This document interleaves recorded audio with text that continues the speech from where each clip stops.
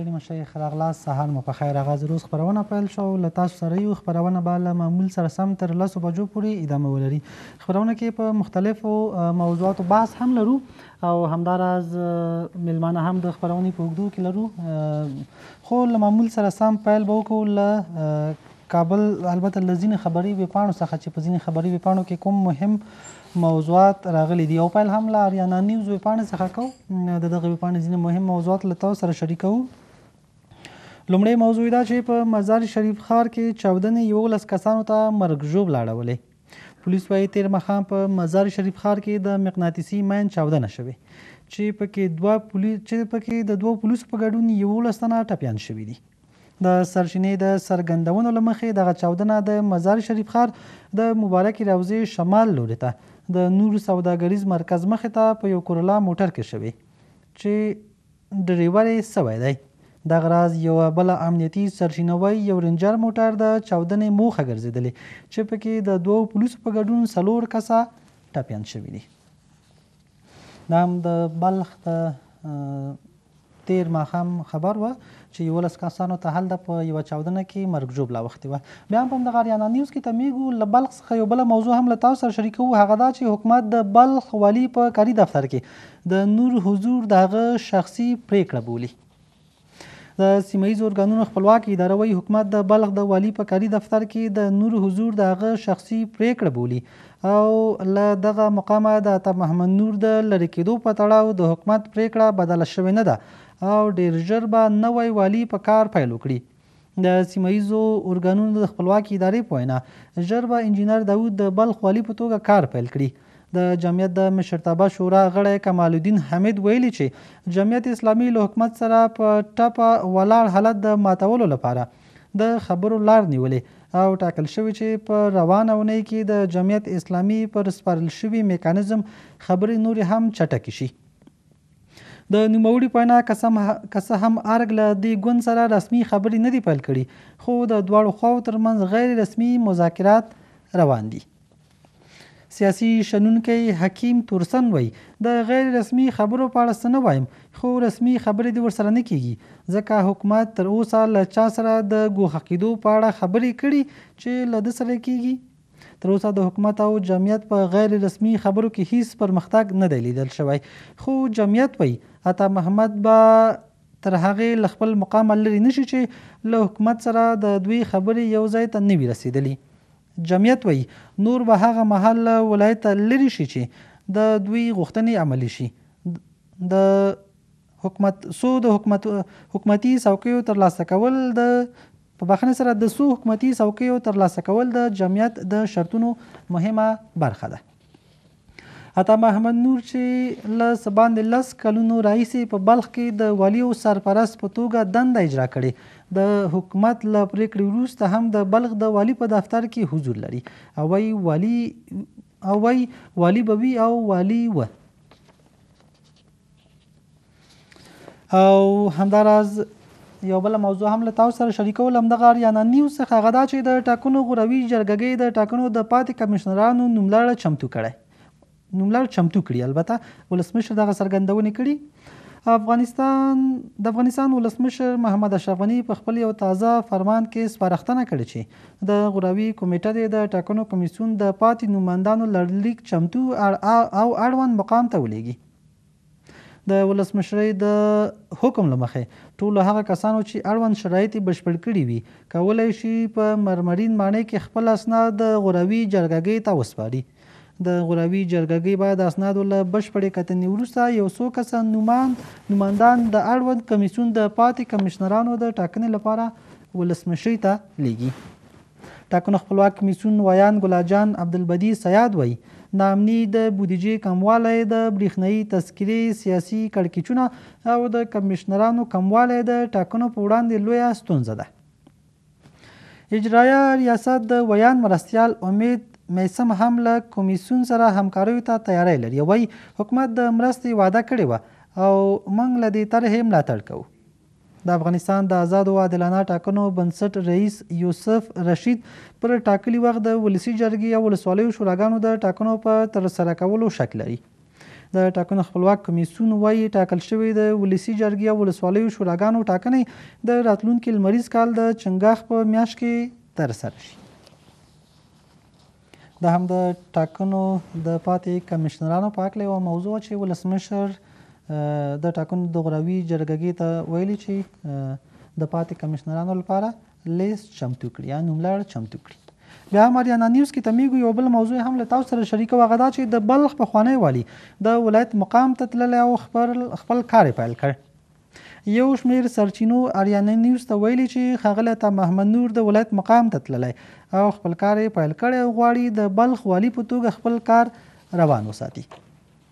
د بلخ پخواني والي عطا محمد نور د شنبې په ورځ په ډېر ویاړ یوې خبري ناستې ته چې پکې د نور ملاتړي او د جمعیت یو شمېر غړیو برخه اخیستې وه په ډاګه کړه چې له تفاهم پرته ما څوک له دندې ګوښه کولی نه شي او نه زه د چا پر لاسلیک والي پاتې شوی یم. زه د خپلو متحدینو په ملاتړ والي وم او والي به یم. زما ګوښه کول یوه مفته خبره ده. زه رسمي والي یم او په بلخ کې زما ټول صلاحیتونه په خپل ځای دي. که تفاهم ته را سره څوک ورسېدل بیا نو بسم الله هر څوک چې راځي را دي شي، خو په دې شرط چې د بلخ ارزښتونه هم ورسره خوندي شي.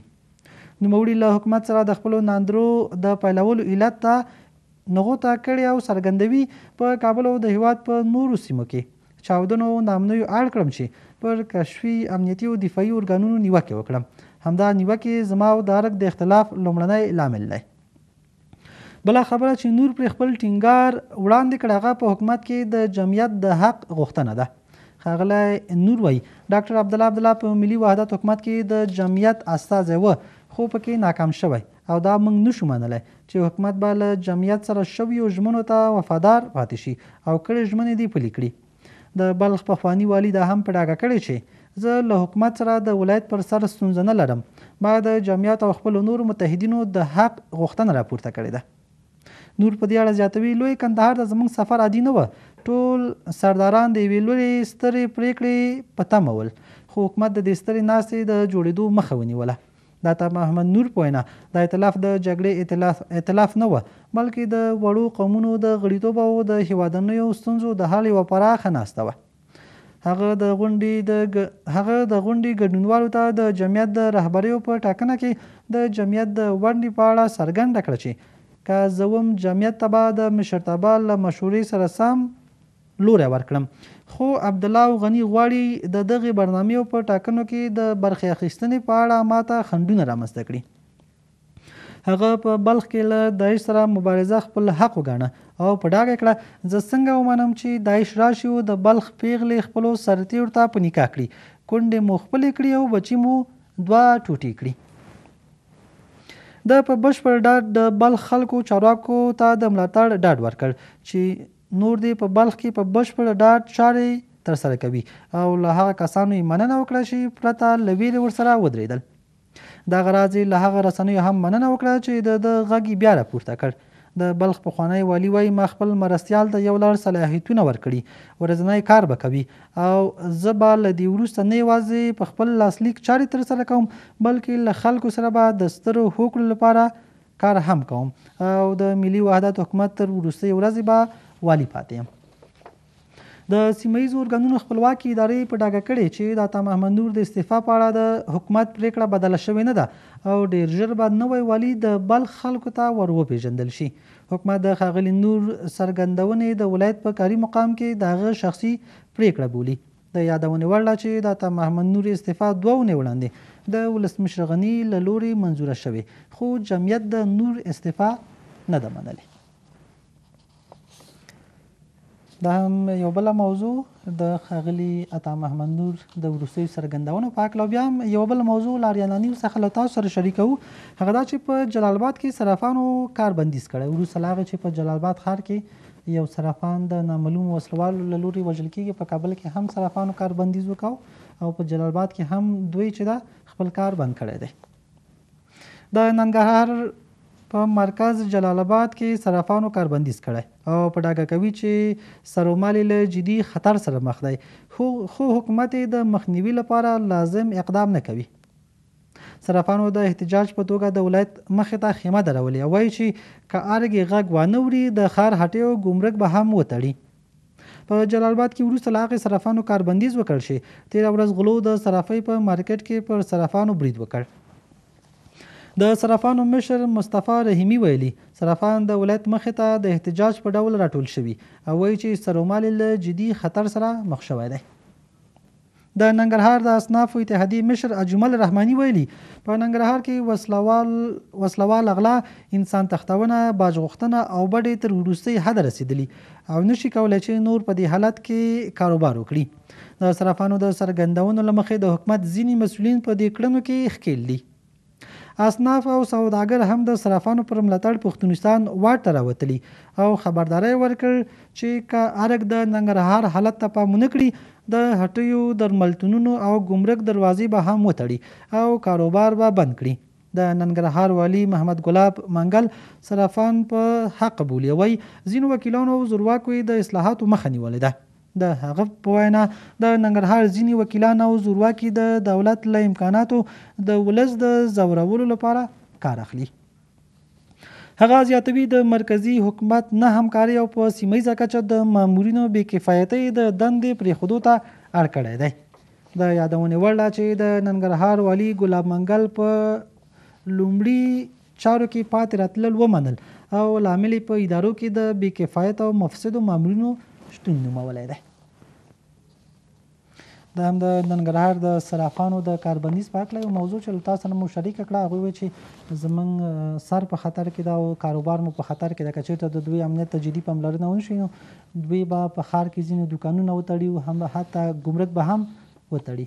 بل خوا د ننګرهار والي هم ویلي چې دوی تر ډېره پورې په دغه برخه کې پاتې راغلي خو علت یې هم تر ډېره پورې د زورواکو مداخله ګڼلې وه. دا د غینا نیوز ویبپاڼې ځینې مهم موضوعات چې له تاسو سره مو شریک کړل. راځو د بي بي سي پښتو ویبپاڼې ته. له دغه ویبپاڼې هم ځینې مهم موضوعات له تاسو سره شریکوو. پیل هم د هوا د ککړتیا له یوې موضوع څخه. افغانستان کې لومړی ځل د هوا ککړتیا معلومولو آلات چمتو کیږي. په بخښنې سره د افغانستان د چاپیریال ساتنې ملي اداره وایي دا لومړی ځل دی چې په هیواد کې د هوا د ککړتیا د اصلي کچې څرنګوالي معلومولو لپاره لابراتواري وسایل چمتو کیږي. دا اداره وایي د $300 په ارزښت د دغه وسایلو پر مټ کولی شي په هوا کې د مضره موادو خپرېدو او د اوبو د کیفیت کچه په ډاګه کړي. د افغانستان د چاپیریال ساتنې د څار او ارزونې برخې مشر انجینر نیک محمد وایي د دې وسایلو کارولو په برخه کې 12 کسان روزلي دي. د نوموړي نقل قول دی دا وسایل به په کابل او بلخ ولایتونو کې وکاریږي. په راتلونکي کال کې به نورو ولایتونو لپاره هم دا ډول وسایل چمتو شي. تېره اونۍ د بي بي سي د راپورټونو یوې لړۍ کې د پلازمینې په ګډون د افغانستان په یو شمېر ولایتونو کې د هوا د بېساري ککړتیا په تړاو د خلکو بېلابېل نظرونه خپاره کړل. په افغانستان کې د هوا ککړتیا د بېلابېلو ناروغیو لامل په ګوته کېږي خو تر اوسه د دې ستونزې د کره علمي څېړنې هڅه نه وه شوې. د افغانستان د چاپیریال ساتنې اداره وایي د هوا د ککړوالي ټاکل شوی معیار په 1 متر مکعب کې 150 مایکروګرامه دی چې په کابل کې دغه شمیرې 15 برابره لوړې دي. د روغتیا نړیوال سازمان د ارزونو له مخې افغانستان کې هر کال نږدې 40,000 کسان د ککړ چاپیریال او یا هوا له امله خپل ژوند له لاسه ورکوي. دا هم د هوا د ککړتیا په هکله یوه موضوع چې د لومړي ځل لپاره به د هوا د ککړوالي د معلومولو لپاره یوه آله ولګول شي او دغه آله به لومړي سر کې په بلخ او کابل کې استعمال شو. له هغې وروسته به نور ولایتونو کې هم استعمال شي. بیا هم بي بي سي پښتو کې تمیږو پاکستان هغو افغانانو ته ویزه نه ورکوي چې پولیو واکسین یې نه وي کړی. کابل کې د پاکستان سفارت وایي هغو افغانانو ته ویزه نه ورکوي چې د پولیو واکسین یې نه وي کړی. په یو خبرپاڼه کې کابل کې د پاکستان سفارت له لوري ویل شوي هر هغه افغان یا افغانه چې غواړي پاکستان ته د تګ لپاره ویزه واخلي باید د روغتون له لوري داسې سند وړاندې کړي چې پولیو یا ګوزن وایروس نه لري. افغانستان او پاکستان سیمه کې یوازینی داسې هیوادونه بلل کېږي چې که څه هم د چارواکو په خبره شمېر یې لږ شوی خو لا هم پکې د ګوزن وایروس شته. دواړو هیوادونو کې څو ځلې په پراخه کچه د ګوزن ضد واکسین کمپاین پیل شوی خو یو شمېر سختدریځې ورسره مخالفت هم کوي او په ځینو سیمو کې پر پولیو کمپاین کوونکو وسلوالو بریدونه هم شوي. د پاکستان سفارت په خبرپاڼه کې دغه راز ویل شوي چې د ډسمبر له 28 وروسته به هیڅ داسې ویزا غوښتنلیک ونه منل شي چې د ګوزن واکسین سند یا سرټیفیکیټ ورسره مل نه وي. د راروانې ډسمبر میاشتې وروستیو کې د نیویارک ټایمز ورځپاڼې د کندهار په شاولي کوټ ولسوالۍ کې د ماشومانو ګوزن ناروغۍ په اړه په یو مطلب کې لیکلي سږ کال په دغه ولسوالۍ کې چې ځینې برخو کې طالبان هم فعال دي 4 نورې مثبتې پیښې رامنځته شوي او دا د ورځپاڼې په وینا د نړۍ د ماشومانو د ګوزن ناروغۍ 15مه برخه مثبتې پیښې دي. ورځپاڼې په خپل راپور کې شاولي کوټ په نړۍ کې د ماشومانو د ګوزن ناروغۍ مرکز بللی دی. په افغانستان کې د ملګرو ملتونو د بشري مرستو همغږي کوونکي ټابي لینزر ورځپاڼې ته ویلي په شاولي کوټ کې د ماشومانو ګوزن مثبتو پیښو کې زیاتوالی د سلګونو زره افغان ماشومان له خطر سره مخامخولی شي.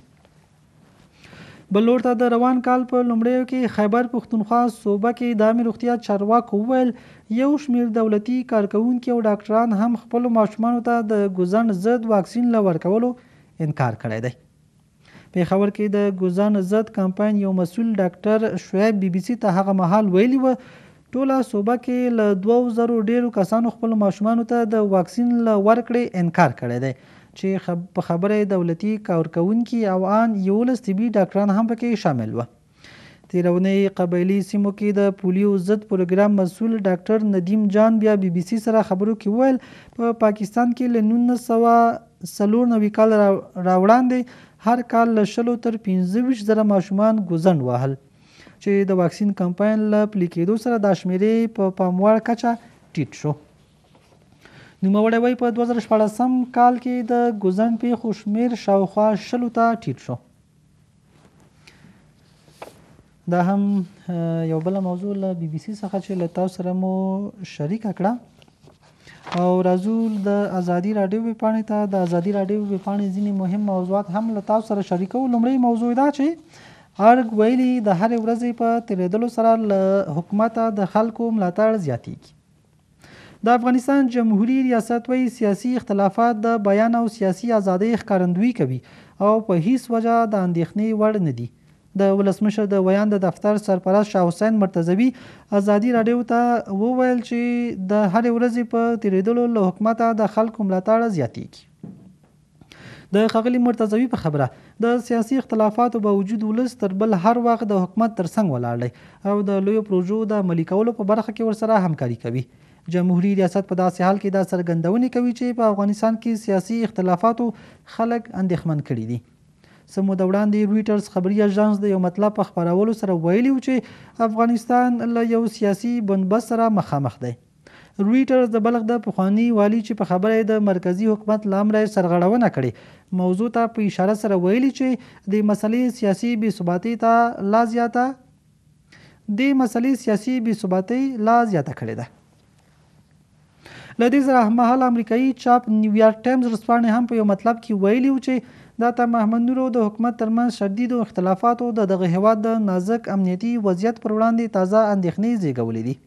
د ملي شورا د اداري پلاوي یو شمېر غړي بیا وایي سیاسي اختلافات او د نظر بیان د هر افغان مسلم حق دی خو هیڅوک حق نه لري چې د شخصي ګټو لپاره ملي ګټې وګواښي.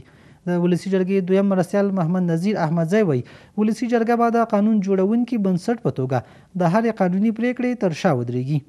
په 2018 میلادي کال کې د پخواني ولسمشر په ګډون یو شمېر سیاسي مشرانو د حکومت په ځینو اقداماتو جدي نیوکې لرلې او ان حامد کرزي د روانو ستونزو څخه د وتلو لپاره د لوی جرګې د رابللو رسمي غوښتنه هم مطرح کړه. لارک سره د ولسمشر د لومړي مرستیال عبدالرشید دوستم اختلاف په ترکیه کې د جنرال دوستم محمد محقق او عطا محمد نور له لورې د افغانستان د ژغورنې په نوم د ائتلاف رامنځته کول او د ملي په خاصه توګه د ولسي جرګې حکومت ترمنځ تقابل له حکومت سره د سیاسي اختلافاتو هغه لوی بیلګې دي چې یادونه یې کولی شو. عام هیوادوال وایي سیاسي اختلافاتو د دوی پر ورځنی ژوند بد اغیز کړي او مشران باید د دوی په حال ورحمیږي. که څه هم عام هیوادوالو وروستیو سیاسي اختلافاتو اندېښمن کړي، خو د مشرانو جرګې دویم مرستیال محمد اسف صدیقي بیا وایي که ولس خپل یووالی وساتي دا مسله د اندېښنې وړ نه ده. له دې ټولو سره د سیاسي چارو یو شمېر کارپوهان بیا وایي د نورو کلونو په پرتله په 2018 میلادي کال کې د افغان حکومت پر وړاندې کورني سیاسي اختلافات زیات خو بهرني هغه یې کم وه. له ډلې خالد سعادت ازادي راډیو ته وویل چې په کور دننه د حکومت په مقابل کې ځینې اختلافات د ملي ګټو پر ځای نه بلکې تر ډیره پر شخصي ګټو متمرکز وه، نو ځکه یې اغیز هم دومره نه وه. دا هم یو بله موضوع له ازادي راډیو ویبپاڼې څخه مو له تاسو سره شریک کړه. بیا هم ازادي راډیو په ویبپاڼه کې تمیږو یونیسف د افغانستان له پوهنې وزارت سره نږدې 48 میلیونه ډالر مرسته کوي. د افغانستان د پوهنې وزارت د ماشومانو لپاره د ملګرو ملتونو له وجهي صندوق یا یونیسف سره د 48 میلیونه ډالرو په ارزښت یو تفاهم لاسلیک کړ. د پوهنې وزارت وایي د ماشومانو لپاره د ملګرو ملتونو د وجهي صندوق یا یونیسف دغه 48 میلیونه ډالر مرسته به د ظرفیتونو د لوړولو، د تعلیمي نصاب د پراختیا، د پوهنې د نظام د اصلاح او کیفیت لرونکو زده کړو ته د ماشومانو په تیره د نجونو د لاسرسي په برخه کې ولګول شي. دا خبره د دغه وزارت سرپرست محمد ابراهیم شینواري د شنبې په ورځ له یونیسف سره د 48 میلیونو ډالرو مرستې د تفاهم لیک د لاسلیک کولو پر مهال وکړه. د په خبره دغه مرسته به په 2013 او 2019 میلادي کال کې د پوهنې پر بیلابیلو برخو ولګیږي. ښاغلي شینواري وویل د پوهنې د نظام د اصلاح لپاره هم پروګرامونه په پام کې دي. دا په داسې حال کې ده چې اوس 3.5 میلیونه ماشومان چې ډیری نجونې دي ښوونځیو ته له تګ نه محرومې دي. د افغانستان د پوهنې وزارت د معلوماتو له مخې په ټول هیواد کې څه باندې 1000 ښوونځي د ناامنیو له امله تړلي دي.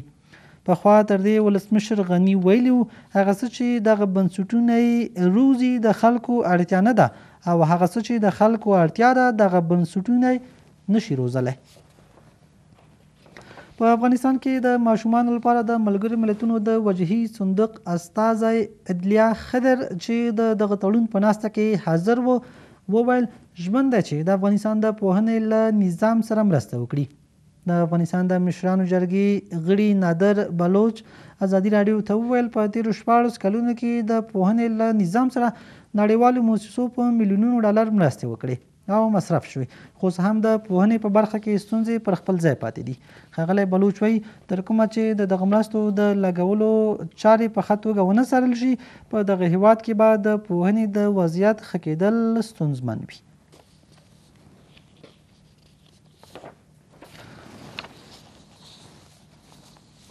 دا هم د ځینې خبري ویبپاڼو ځینې مهم موضوعاتو چې له تاسو سره مو شریک کړل. اوس هم لنډه دمه اخلو. له دمې وروسته بیا هم آغاز روز خپرونه لري، میلمانه هم لرو، پر مهمو موضوعاتو او مختلفو موضوعاتو به بحثونه ولرو.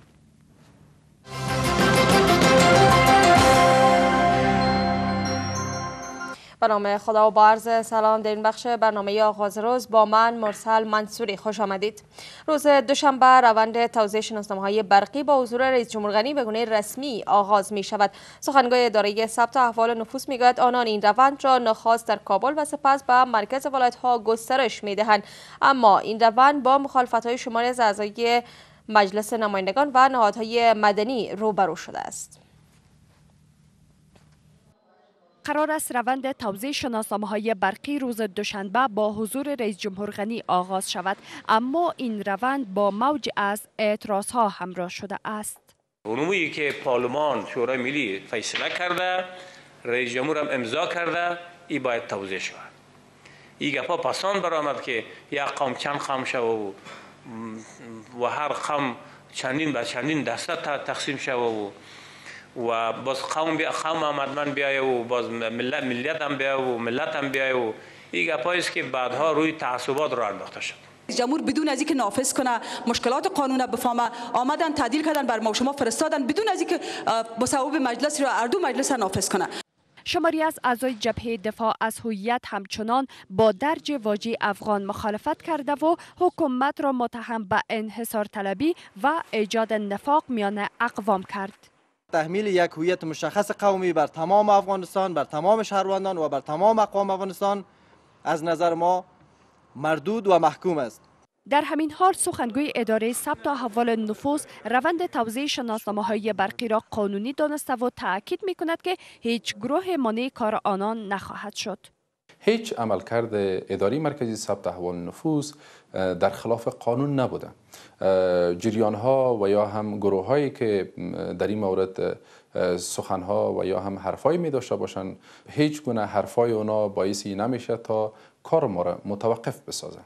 با آنکه کمیته مشترک مجلس نمایندگان و مجلس سنا فرمان تقنینی رئیس جمهور در مورد تعدیل قانون ثبت احوال نفوس را تایید کرده و قرار است تا روز دوشنبه شناسنامه‌های برقی توزیع شود، اما این فرمان با برخی از اعتراضها همراه شد.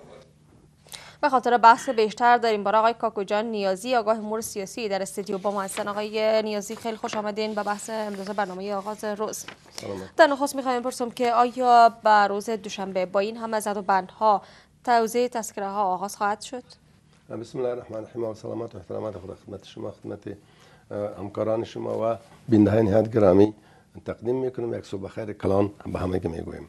یک حقیقت است که افغان ها هویت داشته باشند و افغان باشند و هر کدام ما که بیرون از کشور میریم تذکره ما را کسی نمیکنه، پاسپورت میبینه میگه افغان هستی، نمیپرسه که تاجیک هستی، آذر هستی، ازبک هستی، پشتون هستی و غیره.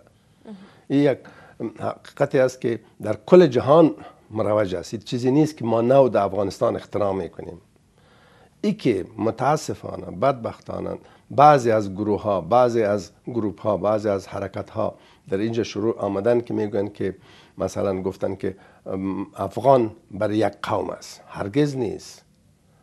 افغان همه ما هستیم الحمدلله. یک باغ کلان گل هاست که در هم پشتون، تاجیک، هزاره، ازبک و ترکمن و غیره اقوام، 14 اقوام است تقریبا زندگی میکنن. اگر همه قسم نباشه این باغ به کیفیت خواهد بود از یک طرف. از طرف دیگه این مسئله است که ما باید بسیار وقتی برنامه شروع میشد.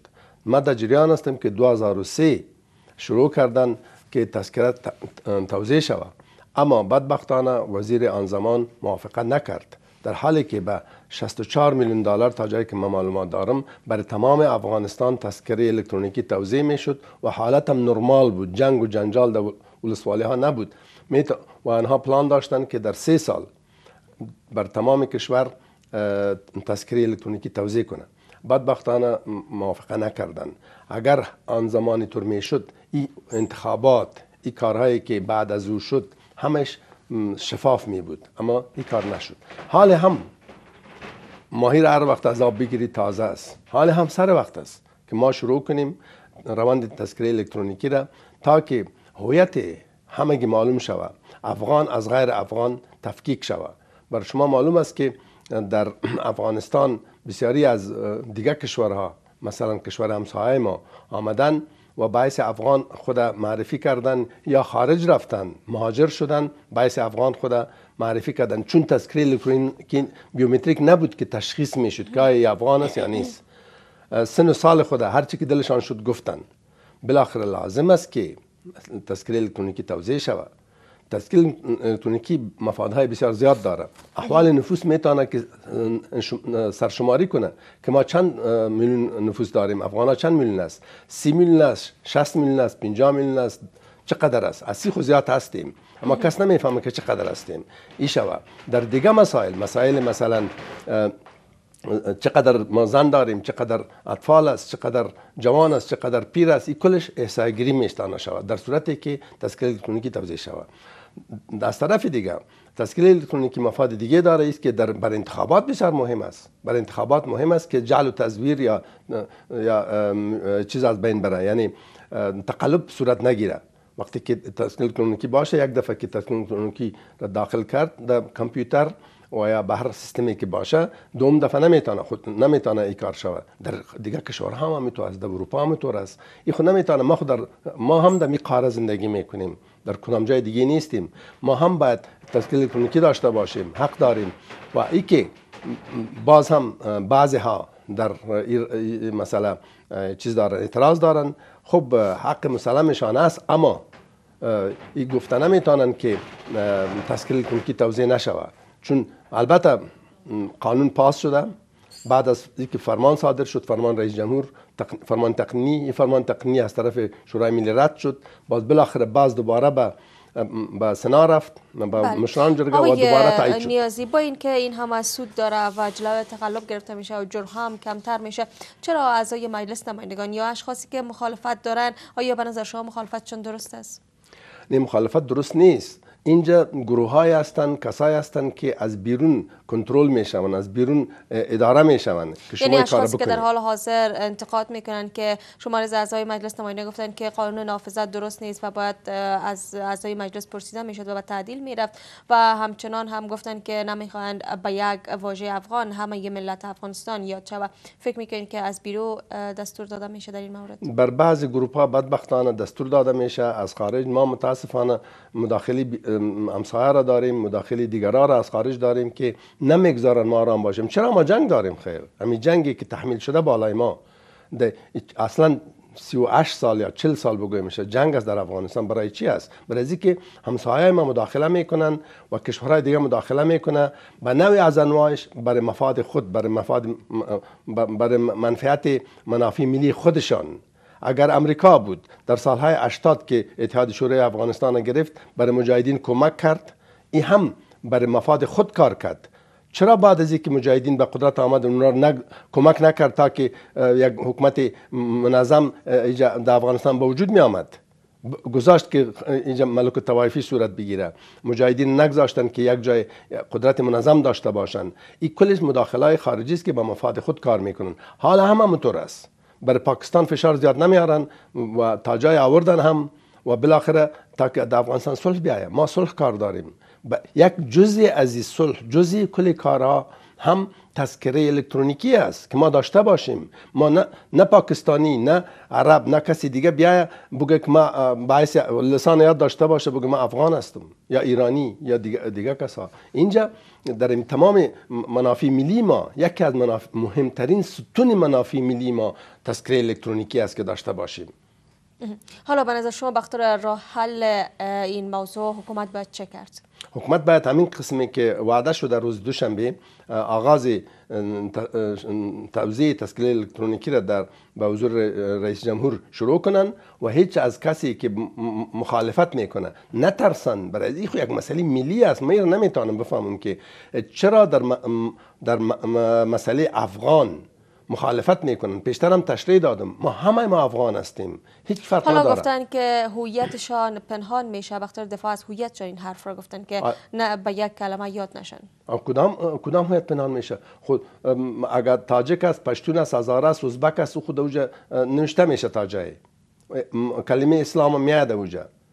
حتی بدبختانه پارلمان که یک دفعه فرمان تقنین رد کرد، در اونجا کلمه اسلام هم رد شد، افغان هم رد شد.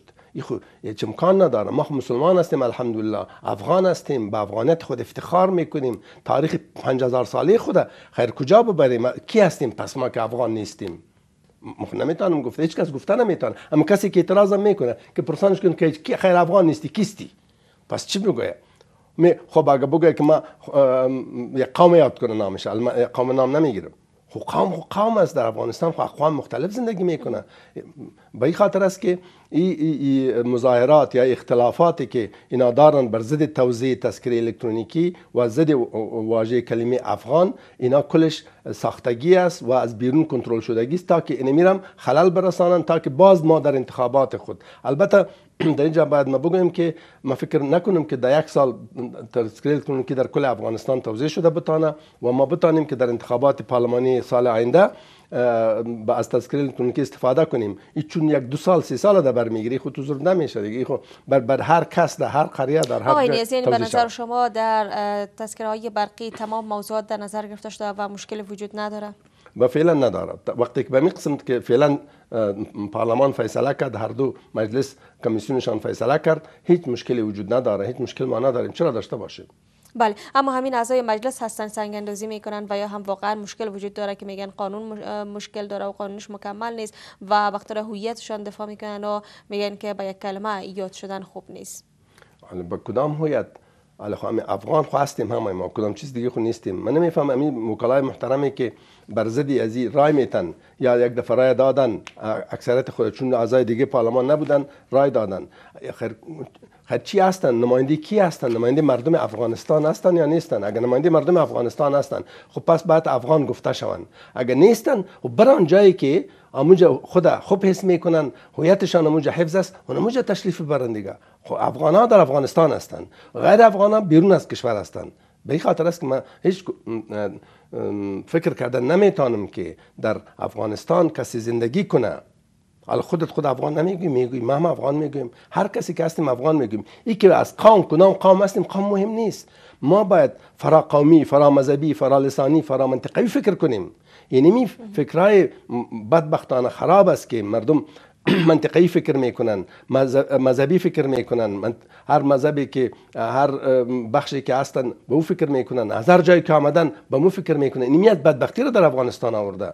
ما خو نمیتونیم از شمال از ولایت بلخ گرفته تا قندهار، از هرات گرفته تا ننگرهار کل ما افغان هستیم، هیچ فرقی نداریم. این که فعلا یا تقریبا 40 سال در افغانستان جنگ وجود داره و منافع مردم دیگر ما، بعضی از افغانای ما از اونا دفاع میکنن، منافع خود ماندن پشت منافع دیگران میروند و بعضی ها گروپ های هستند بدبختانه که برای اونها صلح هم به ضررشان است، بدل منافع شخصیشان است و تذکره الکترونیکی هم به ضرر منافع شخصیشان است و هر کاری خوبی که میشه بر ضرر منافع شخصیشان میشه. این اشخاص میتونن در جمله کدام گروه بیاین؟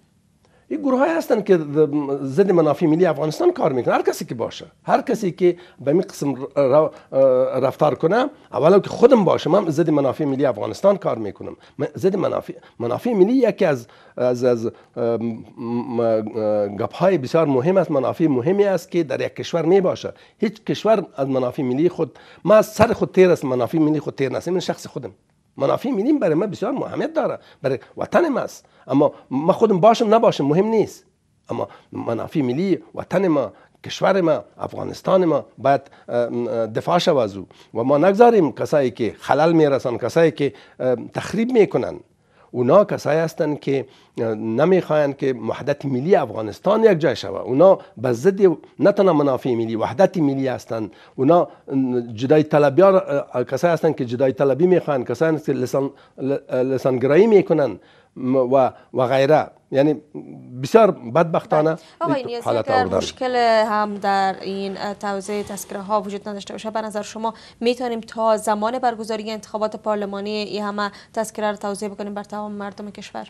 من فکر کردن نمیتونم، چون وقت کم است. اگر 2 سال پیش شروع میشد امکان داشت که در 3 سال، چون 2003 هم کمپانیایی که میخواستن این کار کنن پلان کرده بودن که در 3 سال تقریبا در 3 سال میتونن در کل افغانستان تذکره رو توزیع کنن، در حالی که در آن زمان جنگ هم نبود، در هیچ ولسوالی جنگ وجود نداشت. حالا خود در هر جای ما جنگ داریم. ما در بسیاری از ولسوالیا بدبختانه به دست مخالفین مسئله دولت افغانستان است و بسیاری از جایی که است ما تذکره توزیع شدنش بسیار مشکل است. در صورت اما اگر اونا موافقه کنن، اگر مخالفین مسئله دولت افغانستان هم علاقمندی به این داشته باشن و هویت خود افغان فکر کنن، باید بگذارن تذکره خود بر هر کس باید داده شود. هر کسی که هستن مخالف مسئله دولت افغانستان هم هستن، اپوزیسیون هستن، هر چی که هستن جنگ هم میکنن به حکومت، خیر است تذکره خود داشته باشن، خودش هم برش کار است تذکره، اگر افغان است. اگر نیست دیگه برم جایی که کسی که بادارش است پیش بادارش بره، بادارش وظیفه داده که در افغانستان جنگ کو. حالا جنگ ما چی کنیم؟ ما صلح کار داریم. ما 3.5 میلیون جوان بیکار داریم. 3.5 میلیون ما تقریبا همش تقریبی چون احسان نیست، در مواد مخدر آغشته شده. در حدود 4 میلیون دیگه بیکار داریم. ما فساد اداری ما به اوج رسیده. دیگه مسائل ما غصب زمین ها به اوج رسیده. کارهای شده در افغانستان که امروز صادرات ما در حدود 4.5% است، در حالی که یک کشور بالای صادرات خود استاده می باشه. وقتی اقتصاد یک کشور وقتی پیش می رود که صادراتش بلند باشه. ما واردات ما 95.5%، صادرات ما 4.5%. این خود هیچ امکان نداره. ما باید با پای خود ایستاده شویم، در حالی که در 3 سال بالخصوص در وقت دکتر صاحب اشرف غنی کارهای در مسائل زراعتی صورت گرفته، زراعت و مالداری، که قابل ستایش است. نیازی، اگر حکومت تازه تذکره ها روز دوشنبه آغاز بکنه و به فیصله یا به حرف اعضای پارلمان گوش نده، فکر میکنید که چه اتفاقی میفته میان حکومت و بخش قوه اجرایی؟ اینا فیصله کردن، کمیسیون مشترک شورای ملی و مشران جرگه فیصله کردن که اینمی درست است، فرمان تقنین رئیس جمهور تایید کردن. خود دیگه چه میخواین؟ من نمیفهم که کسایی که خود نماینده مردم افغانستان میگیرن، باز در شورای ملی ششتن و باز مخالفت میکنن که تذکره الکترونیکی توزیع شود. در پشت از این پرده بسیار گپای دیگه است که پیشتر عرض کردم که دیگه دستهای خارجی است و کسایی هستند که جدای طلبا هستند، کسایی هستند که تخریب کننده مردم افغانستان است، ضد وحدت ملی افغانستان هستند. بله، حالا اگر حکومت آغاز بکنه و سوزش است، یا اگر هم به حرف نمایندگان گوش بده؟ نه، حکومت کار خود کنه دیگه. به حرف نمایندگان خونه گوش داد که کمیسیون مشترک فیصله کرد. خیلی دیگه چی کنن؟ او که انفرادی یکی از اعضای پارلمان یا 10 نفر هر قدر که باشن، اونا بر ضد از این توزیع تذکره هستن، باشن دیگه. خود دموکراسی هم میگه یک اقلیت هستن که اونا هیچ وقت نمیخواین در افغانستان صلح به امنیت بیا و هیچ وقت اونا نماینده‌های مردم هم نیستن. اگر بپرسین که اونا در منطقه خود وکیلی که از منطقه هست رفته میتونه، هرگز رفته نمیتونه. اونا نمایندی بعضی کسایی هستن که همینطور حرفا رو میزنن و نمیگذارن که در افغانستان صلح و امنیت تامین شود. ما امروز به صلح نیاز داریم. ما استراتژی صلح نداریم هنوز. استراتژی برنامه که ما سیاست خارجی ما تعریف شده باشه منظم و همگی به یک حرف، به یک لهجه همون چیز بگوین هنوز نداریم. ما جنگ تعریف نکنیم. با کی جنگ میکنیم؟ چرا جنگ میکنیم؟ هر جایی که حمله میشه ما بله جنگ است، تحمیل شده است. بله تحمیل شده است، باید تعریف شود. با پاکستان که است، پاکستان دشمن سرسخت افغانستان است. از 1947 وقتی که پاکستان به وجود آمده نمیخواد که در افغانستان امنیت بیاید. هنوز هم مداخله میکنه. سیم خاردار در خط دیورن کش میکنه. ما که ما چیز داریم، توافقنامه امنیتی یا قرارداد امنیتی با امریکا داریم. خب باید با ما کمک کنه. گفته که با ما کمک میکنیم، جا نوشته است. یا قرارداد استراتژیک هم با امریکا داریم. بدبختانه هنوز فعلا کشور ما به جای نرسیده که همه اعتماد کنن. مشکل دیگه است که بالای حکومت ما اعتماد نمیکنن امی خارجی ها. از طرف دیگه فعلا وقتی که ترامپ آمده، آقای ترامپ آمده، یعنی یک کمی خوبتر شده، بالای پاکستان فشار زیادتر شده و بدیل برای پاکستان امریکا پیدا کرده که او هند باشه. از این خاطر است که ما خوشبین، من خودم شخصا خوشبین هستم که انشالله هر چیز زودتر در افغانستان صلح خواهد آمد و گروه هایی که مخالفین مسئله دولت افغانستان هستند، اونا هم تا جایی که من خبر دارم حاضر هستند که به میز مذاکره بشینن. اما کسی باید اونا را در میز مذاکره بشانه که اونا بی‌طرف باشه. اگر پاکستان بشن، خب ما میفهمیم که دست نشانده پاکستان است. و حکومت هم گفت، رئیس جمهور هم خودش گفت ما با پاکستان باید صلح کنیم و با مخالفین مسئله دولت افغانستان بین الافغانی صلح کنیم. مثل که حزب اسلامی آمد. حزب اسلامی آمد، رهبر حزب اسلامی آمد، آقای انجینیر صاحب حکمتیار آمد، اون در کابل ششته، امنیت هم گرفته شده، هیچ مشکل نیست. کسایی که پیروانش بودن جنگ میکردن، اونا هم دست از جنگ کشیدن. یک حرکت بسیار مثبت طرف صلح آمده. بله، تشکر از حضور شما آقای نیازی در بحث امروز برنامه آغاز روز.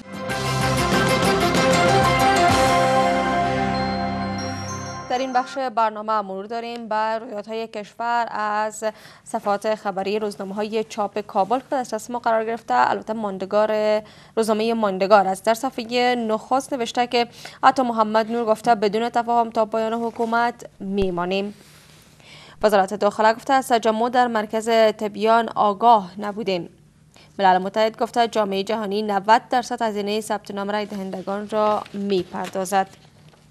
از این میان خبری را به خارج میگیرم که ملل متحد در این مورد گفته دفتر هیئت معاونیت ملل متحد در افغانستان یا یونما میگوید که تمویل کنندگان افغانستان وعده دادند که 90% از 4.28 میلیون دلار هزینه ثبت نام رای دهندگان را بپردازند. در خبرنامه‌ای که از سوی یونما به رسانه‌ها فرستاده شده آمده است که توافقنامه این کمک مالی دیروز در دومین جلسه بورد پروژه میان یونما و کمیسیون‌های مستقل انتخابات و شکایت‌های انتخاباتی امضا شده است. بر بنیاد این خبرنامه رئیس بخش سیاسی یونما گفته است این یک اقدام مهم در پروسه انتخابات است و به نهادهای انتخاباتی اجازه می‌دهد تا از مرحله برنامه‌ریزی به مرحله عملیاتی حرکت کنند. در این خبرنامه همچنان آمده است که یونما به همکاری با نهادهای افغان که به هدف تقویت شفافیت و اعتماد سازی در این پروسه دموکراتیک افغانستان اصلاحات می‌آورند همچنان متحد هستند. برگزاری انتخابات موفق به نفع همه افغان ها است. اینکه چه کسی برنده می شود مهم نیست. کمیسیون مستقل انتخابات ثابت کرده است که می تواند به انتقادهای سازنده پاسخ دهد، اما این نهاد هم به حمایت جناحهای دخیل نیاز دارد. نخستین جلسه بورد پروژه در 4 اکتبر برگزار شده بود. این در حالی است که کمیسیون مستقل انتخابات از چندین ماه به این سو رئیس ندارد و با سرپرست اداره می شود. کمیته گزینش به تازگی از داوطلبان خواسته است که برای عضویت در این کمیسیون ثبت نام کنند. و موضوعات بعدی هم در روزنامه‌های بعدی و در صفحات بعدی این روزنامه به چاپ رسیده که در بقیه برنامه به شما به خوانش خواهیم گرفت. محمد اشرف غنی رئیس جمهور کشور در فرمان تازه‌ای به کمیته گزینش هدایت داده است تا فهرست نامزدان را برای اعضای کمبود کمیسیون انتخابات تهیه کند. از سوی هم کمیسیون انتخابات از طرح تازه به ریاست جمهوری برای عملی شدن روند انتخابات پارلمانی خبر می‌دهد، اما نهادهای ناظر به برگزاری انتخابات و برنامه‌های حکومت به دیده شک می‌نگرند. انتخابات مجلس نمایندگان و شورای ولسوالی‌ها روند جنجالی در 3 سال اخیر حکومت وحدت ملی. ناامنی، کمبود بودجه، تذکره‌های برقی، تنش‌های سیاسی و کمبود کمیشنران از موانع عمده در برابر برگزاری انتخابات گفته می‌شود. خوف کمیسیون مستقل انتخابات از این بوده که بعضی هموطنای ما تا هنوز تذکره تابعیت به دست نیاورده، خصوصا قشر زنا در ولایات ولسوالی افغانستان. همزمان ریاست جمهوری در حکم تازه‌اش به کمیته گزینش هدایت داده است تا فهرست تازه نامزدان برای انتخاب کمیشنران کمبود را نهایی و بر ریاست جمهوری بفرستند. ریاست اجرایی نیز آماده همکاری با کمیسیون انتخابات شده است. ما در هر دو جهت آمادگی داریم. پیشرفت‌های صورت گرفته. ما به وقت معین زمانی که بحث امنیت ضرورت شود ما آمادگیش داریم و در قسمت بودجه هم کدام مشکل وجود نداره. انشالله انتخابات و وقتی تعیین شده برگزار خواهد شد.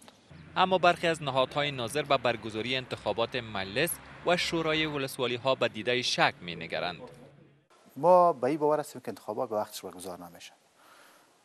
تخصیص 2 ماه برای پروسه حداقل 10 میلیون نفری که واجد شرایط هستند در سطح سرکشور که ثبت نام بکنن این کار ساده نیست و در عین حال توزیع تذکره‌های برقی به اساس زمانبندی کمیسیون انتخابات قرار است انتخابات پارلمانی و شورای ولسوالی‌ها در ماه سرطان سال آینده خورشیدی برگزار شود.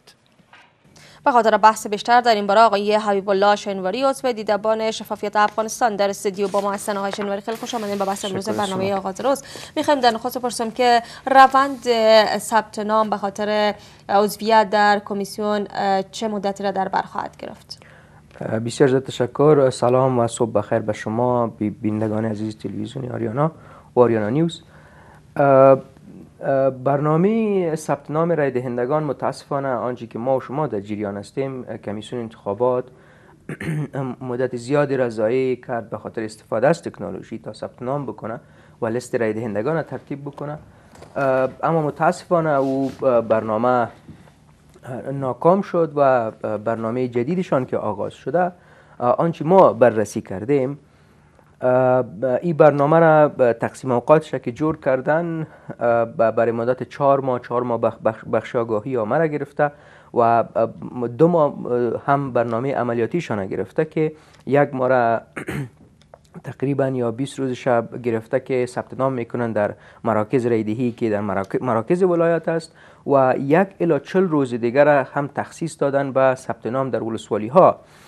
بنابراین آنچه که تجربه خود کمیسیون انتخابات نشان میده مثلا اینها زمانی که برنامه ارزیابی مراکز رایدهی را آغاز کردن گفتن که ما در مدت 1 ماه این برنامه را عملی می سازیم، اما این برنامه 4 ماه را در بر گرفت و تا هنوز هم مراکز ارزیابی شده تصویب نشده و نهایی نشده. با در نظر داشت این موضوع حال هم از نظر تکنیکی شما ببینین، هم از نظر شرایط عینی که در کشور وجود داره، برنامه آگاهی عامه، عدم علاقمندی بیشتر مردم چون بعد از انتخابات 2014، این همه موارد وقت من نظر بگیریم در مدت 2 ماه عملی شدن برنامه ثبت نام بسیار زیاد مشکل و حتی ناممکن به نظر میرسه و ما به این برنامهشان به دیده شک میبینیم. بازم ما خواستار عزیزیم که همکاری میکنیم، همواره خوب از هموطنان ما همکاری بکنن تا این پروسه را کمیسیون انتخابات بتونه موفقانه انجام بده. بله، حالا برای اینکه کمیسیون هنوز هم رئیس نداره و سرپرست پیش میره، چقدر کارهاش عقب میمانه؟ با اینکه این روند خیلی مدت در بر میگیره و طرف هم رئیس نداره، چقدر عقب میفته کارهاش؟ خب بیاین دو موضوع رو بسیار زیاد از هم تفکیک بکنیم. نبودی رئیس برای کمیسیون انتخابات هیچگاه نه از نگاه تکنیکی و نه هم از نگاه قانونی مانع کار کمیسیون انتخابات شده نمیتونه، چون بر اساس ماده 20 قانون انتخابات نصاب کمیسیون انتخابات با 5 نفر تکمیل است. یعنی هر نوع فیصله که کمیسیون انتخابات بخواه بر اساس نصاب 5 نفری میتونن اتخاذ بکنه. بنابراین فعلا کمیسیون انتخابات 6 نفر هستند، 1 نفر حتی اضافه است به خاطر تصمیم گیری ها.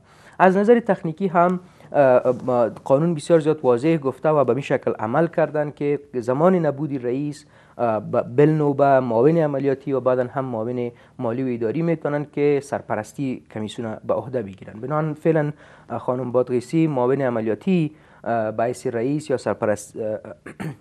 سرپرست کمیسیون کار میکنه. این موضوع بسیار زیاد واضح هست، اما نبود ظرفیت یا کم ظرفیتی، عدم استفاده از انرژی جوانان که در خود کمیسیون انتخابات کار میکنن، برنامه های سیاسی بیشتر وابستگی به حکومت، همه این عواملی از باعث شده که برنامه هایی که حتی پس پرده وجود داره کمیسیون انتخابات هم کارهایشان، کار خانگیشان به وجه احسن انجام نمیده. حالا سرپرست چه کارهایی انجام داده تا اینکه رئیس انتخاب شود؟ خب سرپرست ما گفتم که او کارهای اداری خود پیش میبرن، یعنی هیچگاه مانع قانونی و تکنیکی وجود نداره. خودش میتونه که کار یک شخص دیگر هم پیش ببره؟ بله، هیچ گونه مشکل نداره. تنها از نگاه چقدر کار کرده و چرا پیشرفت نمیکنه کار کمیسیون انتخابات؟ منتظر هستن تا عضو دیگه هم انتخاب شود. خب این ما گفتم که وابستگی به حکومت است. از نظر تکنیکی و قانونی هیچ گونه مشکل نداره. یک چیز بسیار واضح است، اما وابستگی به حکومت، چون اینها به تاریخ 7 قوس هم زمان هیئت اداری کمیسیون انتخابات، یعنی معاون عملیاتی، معاون مالی و اداری و منشی کمیسیون به اتمام رسید و باید انتخابات جدید بر اساس ماده 11 قانون انتخابات میشد. اما چون وابستگی به حکومت دارن، بیشتر از حکومت دستور میگیرن، به این شکل بسیار زیاد واضح معلوم میشه. بنابراین اینها 20 روز تمدید کردن، گفتن که حکومت تا او زمان یک عضو جدید به ما معرفی بکنه که طبعا رئیس چون به اساس همون فرمایش حکومت پیش میرن کمیسیون انتخابات، بعدا ما میریم به طرف انتخابات و 20 روز کار سرپرستی هیئت اداری خود تمدید کردن. بنابراین همه مسائل بسیار زیاد واضح نشان میده که کمیسیون انتخابات استقلالیت خود مد نظر نمیگیره، چون کمیسیون انتخابات یک اداره عامه است، اما مسئله را مد نظر نمیگیره، بیشتر به فرمایش و به دستور حکومت کار میکنه. به می دلیل است که همه کارها عقب مانده، کارهای اساسی مانده، کار خانگی اصلی اینها مانده متاسفانه و ما از این بسیار زیاد سخت نگرانی داریم. آیا واقعا رئیس قبلی مشکل داشت و غیر قانونی عمل میکرد؟ خب اگر موضوع رئیس قبلی را مورد بررسی قرار بدیم، از دو بود میریم. یک ای که بر اساس قانون انتخابات رئیس جمهور هیچگاه صلاحیت از این نداره که رئیس کمیسیون برطرف بکنه، اما زمانی که همه موارد مثلا طی مراحل شوه، شما اگر ادعا میکنین یا میگین که رئیس کمیسیون قبلی یا یک فرد، احمد، محمود، هر کسی که بود، از نظر قانون کمکاری کرده، ظرفیت کم داشته، مدیریت درست نکرده، همه این موارد باید طی مراحل شوه، مثلا در محاکم بررسی صورت بگیره. بعد از بررسی ها زمانی که ثابت شد که واقعا کمکاری کرده، مدیریت ضعیف داشته، بعدا هم طبعا رئیس جمهور من حیث رئیس کل دولت میتونه این صلاحیت داره که او را برطرف بکنه. بنابراین متاسفانه حکومت فعلی و با احترام به رئیس جمهور همچو کار نکرد، یعنی طی مراحل نکرد هم موارد که رئیس کمیسیون اینی ناکامی ها را داره، کم ظرفیتی ها را داره، و بعد هم بپردازه به عزلش. در عین حال خود رئیس کمیسیون هم طبعا کمکاری ها و کم ظرفیتی های خود داشته که مدیریت درست نتانسته، برنامه های بسیار منظم نداشته. اما تنها رئیس کمیسیون انتخابات هم نبوده.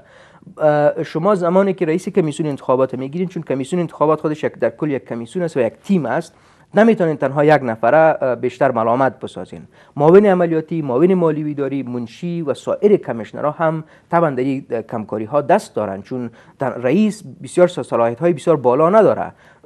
اما در کل چون این کمیسیون مانند یک تیم کار میکنه، هر کس حق رأی داره در اوجا به خاطر تصمیم گیری ها، برنامه های منظم و همگی مکلفیت های خاص خود داره. بنان کلگی باید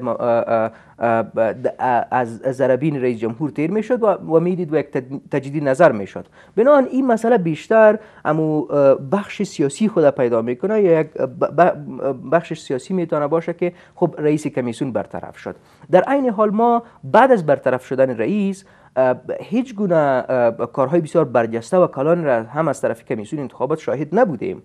برعلاوه از او کمکاری ها صورت گرفت، منتظر رئیس هستن. حال رئیس چی نبود؟ رئیس طبعا از نگاه روانی خب مشکل میتونه داشته باشه و رئیس جمهور مکلف است بر اساس ماده 16 قانون انتخابات باید یک نفر زودتر از اون لیست 14 نفری معرفی بکنه. اما کمیسیون انتخابات دیگه باید به صورت نرمال کارهای خود پیش ببره و هیچ گونه مانع نداره.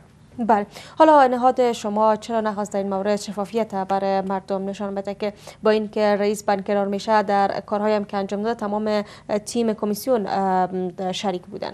خب ما این بارها طی کنفرانس های مطبوعاتی خود، طی اعلامیه های مطبوعاتی خود، طی مجالسی که داشتیم.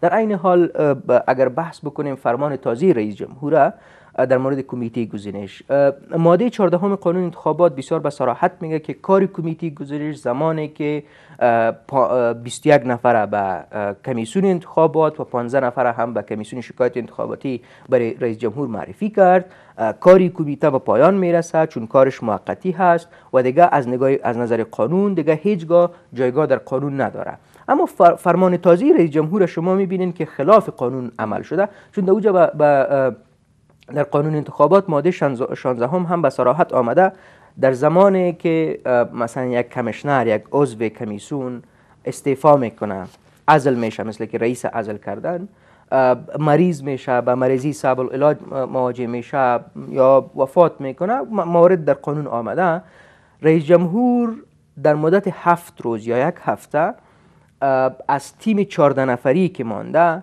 یک نفر با ترکیب قومی و جنسیتیش معرفی میکنه. یعنی اگر مرد عزل شده بود یا نبود مرد، اگر خانم بود خانم معرفی میکنه. بناهن اینجا لیست 14 نفری موجود بود و اما رئیس جمهور متاسفانه خلاف قانون میای عمل میکنه. ما در مجالس بیشتری که داشتیم، مجالسی که یک مجلس هم با آقای سرور دانش معاون دوم ریاست جمهوری داشتیم، اونها هم تاکیدشان بیشتر بود که کار کمیته گزینش دوباره آغاز شد. اما ما برش گفتیم که کار کمیته گزینش دوباره آغاز شدنش خلاف قانون است، زیر سوال بردن پروسه انتخابات است. خب طبعا این خوب جای نمیگیره، اونها کارهای طبعا زورگویی خود میکنن یا کارهای غیر قانونی میکنن. ما هم قدر میکنیم که صدای خود بلند بکنیم که کارهای اینی بخشا کارهای غیر قانونی است. بناهن حکم جدید رئیس جمهور هم یک کار غیر قانونی است متاسفانه و طبعا در پس پرده ازی هم برنامه سیاسی نهفته است، چون میخواین شخصی مورد نظر بیارن من حیث رئیس کمیسیون انتخابات. یعنی موجودیت نهادهای شفافیت و نهادهای مدافع از دموکراسی میتونه بی‌معنا باشه، چون به حرفش گوش داده نمیشه و از زور استفاده میشه در برابرش. خب بگذارین این مسائل بیشتر واضح شوه به شما و به بینندگان محترم هم. من فکر میکنم برای بیشتر شاید واضح باشه. نهادهای مدنی دو کار میکنه، یا اسلحه نهادهای مدنی دو چیز است. یکی بلند کردن صدایش، دادخواهی ها، و از طرف دیگه هم ارائه طرحهای پیشنهادی. ما نه کدام صلاحیت اجرایی داریم، نه این کار کرده میتونیم که بریم مثلا رئیس جمهور یا کس دیگر از یخنش بگیریم که چرا این کار میکنی. بنابراین این مسائل بسیار واضح است. در عین حال این عالم مکلفیت و وظایف احزاب سیاسی است، چون و زینف هستند، زی ضرر هستند، کاندیدای خود دارند، انتخابات شرکت میکنند من حیث کاندید در بخش‌های مختلف کشور، بنابراین و باید صدای خود بلند کنه، مردم جمع کنه. اما بحث اگر بیشتر بریم به طرف سیاسی، طبعا مردم اگر هم جمع شوه خب انتحاری میشه، مسائل دیگه میشه. یعنی حکومت بیشتر با تکروی هایش دشمنان افغانستان حتی نمیمانند که مردم افغانستان برنامه های دادخواهیشان هم به وجه احسن پیش ببرند، مثلا تظاهرات مسالمت آمیز کنند، پیش ارگ برند. بنابراین این مشکلات طبعا وجود داره، اما ما میپذیریم که خب احزاب سیاسی باید بیشتر مکلفیت خود ادا بکنن که متاسفانه خاموش نشستن و کار حکومت هم میبینن. اما ما همواره نهادهای مدنی صدای خود بلند کردیم، میکنیم، اعلامیه های مطبوعاتی داریم، کنفرانس های مطبوعاتی داریم. در نشست مثلا آقای سرور دانش از ما خواست که شما یک راه حل پیدا کنین، خیر اگر غیر خلاف قانون باشه، اما ما بارها برش تاکید کردیم که نه، اینی مسائل قانون است، بسیار زیاد واضح است و ما خلاف قانون عمل نمیکنیم. بله، حالا از طرف هم کمبود بودجه و نبود تذکره‌های برقی یکی از مشکلات است که مانع پیشرفت روند انتخابات میشه. شما چه فکر میکنین که آیا تا زمان برگزاری انتخابات این کار خواهد شد؟ خب این موضوع هم بسیار جالب است و شما امو تناقض‌گویی های حکومت ببینین و از خود کمیسیون متاسفانه که برنامه های بسیار منظم ندارن. از یک طرف گرفتن تذکره هم بسیار زیاد وقت میگیره. او مشروط شده، اداره ثبت احوال نفوس گفته که اگر حکومت با ما همکاری بکنه، بودجه بده، کارمند بده، ما به 10 میلیون نفر تذکره توزیع میکنیم. طبعا مهاجرین آمده، کسان نو 18 ساله شدن، شرایط رایدهی را تکمیل کردن. اما از طرف دیگه اوضاع امنیتی را میبینیم، علاقمندی مردم هم بسیار زیاد واضح هست. مسئله دیگه ای است که حکومت در عین حال که به کمیسیون میگه که شما با تذکره ثبت نام انجام بدین و تذکره کاغذی توزیع بکنین، در عین حال حکومت برنامه توزیع برقی را شروع میکنه. این یه تناقض است. حالا بیاین یک مثال بیاریم. ما اول شخصا خودم تذکره کاغذی نمیگیرم، چون اگر تذکره برقی شروع شد ما بیشتر دوست دارم تذکره برقی به دست بیارم، چون بسیار اهمیت بالایی داره، بسیار خوب است و یک پروسه ملی ماست که ما سخت ازش حمایت میکنیم. حالا شما خودتان بگوین که خب انتخابات با تذکره کاغذی میشه، خب تذکره برقی را هم اینها میگن که ما شامل میسازیم، اما دو پروسه را یک جا آغاز کردن. طبعا این هم یک چالش است و یک مشکل ایجاد میکنه و طبعا بیشتر مردم میرن میگن ما منتظر تذکره برقی میمونیم، ما تذکره کاغذی نمیگیریم، ما وقت خود ضایع نمیکنم. از این قبیل چالش ها وجود داره، چالش هایی که قبلا گفتم که در مدت 2 ماه انجام شدن برنامه ثبت نام رای دهندگان هم خیلی مشکل است و همین موارد نشان میده که ما شک داریم، بیشتر مطمئن نیستیم و باور نداریم که انتخابات در زمان معینش متاسفانه برگزار شود. بله، حالا شما میخواین چگونه شفافیت در روند انتخابات به وجود بیارین با اینکه حکومت خودسر است به صداهای فعالین مدنی و همچنین نهادهای مانند دفاع از دموکراسی و نهاد شفافیت ارزشی نمیده و گوش نمیکنه، کار خودش انجام میده؟ خب وظایف و مسئولیت های ما که است طبعا ما این ادامه خواهد داشت. در عین حال صداهای خود بلند میکنیم، آنچه کارهایی که غیر قانونی صورت گرفته، بررسی هایی که ما انجام میتیم، فعلا روی ارزیابی کار میکنیم که چندین بار از طرف خود کمیسیون انتخابات، چندین بار خود از طرف حکومت قوانین نقض شده. مشکل دیگه که ما زیاد احترام دارم به احزاب سیاسی، اما زمانی که احزاب سیاسی طبعا مبارزه سیاسی انجام میده و میخواد حاکم قدرت باشه، طبعا باز تنها باید قدرت دوست نداشته باشه، وظایف خود هم با وجه اصلا انجام میده. حالا همه کارهای غیر قانونی حکومت شما میبینین، نه مردم جمع میکنین، نه امرای رئیس جمهور میبینین، نه امرای رئیس اجرایی میبینین، نه یک اجماع ملی را به وجود میارین، نه فشار میارین بالای حکومت. پس اهمیت احزاب سیاسی در اینجا طبعا از بین میره یا کمکاری هایشان بیشتر واضح میشه. بنان این احزاب سیاسی است که بیشتر مبارزه سیاسی بکنه، بالای حکومت فشار بیاره تا و بتونه که صدای جامعه مدنی را اینها دیگه هم رساتر بسازه، فراتر بسازه. با این کار میشه و متاسفانه این چیزها در افغانستان فعلا با این مشکلات مواجه است که طبعا ما هم برش بیشتر نگران هستیم. ما هم بیشتر تشویش میبینیم که چرا صدای من کسی نمیشنوه. احترامی که برای رئیس جمهور، رئیس اجرایی داریم، اما کارهای غیر قانونی میکنه و بیشتر هم اعتماد خود از دست میده یا باورمندی مردم با این کارها از دست میده، در حالی که همه موارد بسیار زیاد واضح هست در قانون و در کشورهای دموکراتیک دو نهاد سمبل عدالت هستند. یکی محکمه است و دیگه هم کمیسیون انتخابات. زمانی که شما میایین محاکم خوب او حالا داره، کمیسیون انتخابات هم بیشتر تحت تسلط خود داره، کارهای غیر قانونی را انجام میتین، اعتماد مردم بیشتر از بین میره، اشتراکشون کمتر میشه و طبعا باز انتخابات دو وقت مشروعیت نداره. بله، با این حالت چه فکر میکنین که انتخابات بر زمان برگزاریش چه خواهد شد؟ اول خب ما باورمند بیشتر نیستیم که به تاریخ 16 سرطان با وضعیت کنونی که جریان داره انتخابات برگزار شود. اما زمانی که ما اصلاحات اساسی به وجود نبیاریم، مردم بیشتر برش آگاهی آمد داده نشه تا اینها شرکت بکنن، طبعا انتخابات مشروعیت خود از دست میده. یک انتخابات نمایشی خواهد بود که نه ما اصلاحات می داشته باشیم نه شرکت بیشتر مردم، که او باز انتخابات نمایشی و بیشتر سمبولیک خواهد. بله، حالا فکر میکنین که تعویق زمان برگزاری انتخابات میتونه راه حل بر شفافیت انتخابات باشه؟ اگر زمان انتخابات به تعویق بیفته این همه کارها انجام شود؟ خب ما اگر بین بد و بدتر انتخاب داشته باشیم، طبعا ما بد انتخاب میکنیم و این متاسفانه کمکاری های حکومت بود که زمانی که حکومت وحدت ملی ایجاد شد توافق کرد که اصلاحات انتخاباتی را به وجود میاره و بعدا هم انتخابات برگزار میکنن. ما فعلا 3 سال است که پارلمان ما به شکل غیر قانونی کارایشان پیش میره. زمان انتخابات شورای ولایتی هم تکمیل شده و بعدا هم کارهای یعنی همون زمان تمدید غیر قانونیش هم آغاز شده. متاسفانه انتخابات پارلمانی، شورای ولسوالی که تعهد شده بود این هم مانده. سال 2019 یا سال 1398 ما انتخابات ریاست جمهوری را هم داریم.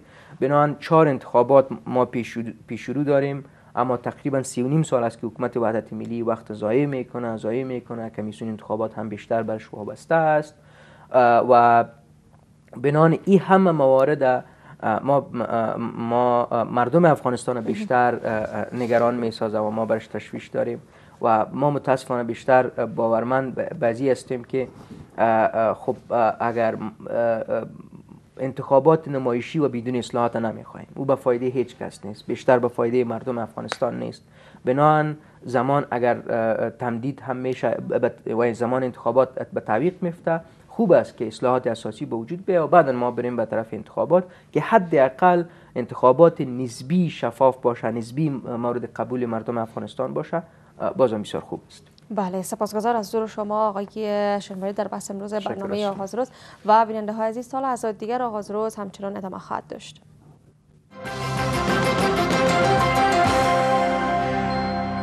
به هم خراغلاس ستړي مشئ.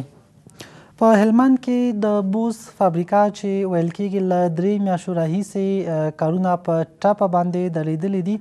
دغه فابریکه یا تصدۍ تقریبا 50 کلنه سابقه لري، خو په دغه وروستیو کې د بودیجې د مشکلاتو یا ستونزو له وجې ویل کېږي چې دغه فابریکه په ټپه باندې ولاړه. تېره ورځ ځینو کارکوونکو یا په دغه فابریکه کې چې کومو کارکوونکو کار کو اعتراض هم درلود او له حکومت څخه د دغه فابریکې یا د دغه تصدۍ د بیرته ژر فعالولو غوښتنه وکړه.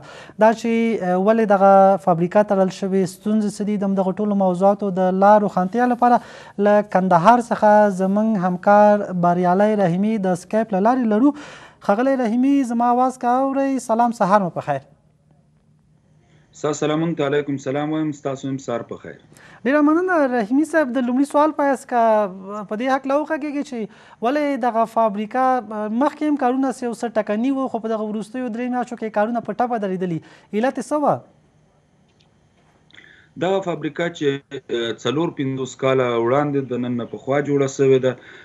په دې فابریکه کې په زرګونو کسانو کار کوي. د دې ترڅنګ چې په دې کې د نن په دې فابریکه کې چې تصدۍ ده دلته زرګونو کسان کار کوي. زرګونه نور کروندګر چې په ولسوالیو کې موجود و هغوی به پنبه کرله او هغه پنبه بیا دلته راوړل کېدله، پروسس کېدله به چې د هغه پنبې نه به غوړي، صابون، کنجاړه او همداش پخته به وتله د هغه نه، چې بیا به د هیواد مختلفو سیمو ته تلله. یعنې دا تصدۍ وه باید هم یې تولیدات کړي وای، هم یې خرڅ کړي وای، هم د همدغه خپلو تولیداتو نه باید په پښو ولاړه وای. خو په دې وروستیو کلونو کې چې دغه 15 کلنه دوره راغله دې ته هیڅ پاملرنه نه ده سوې.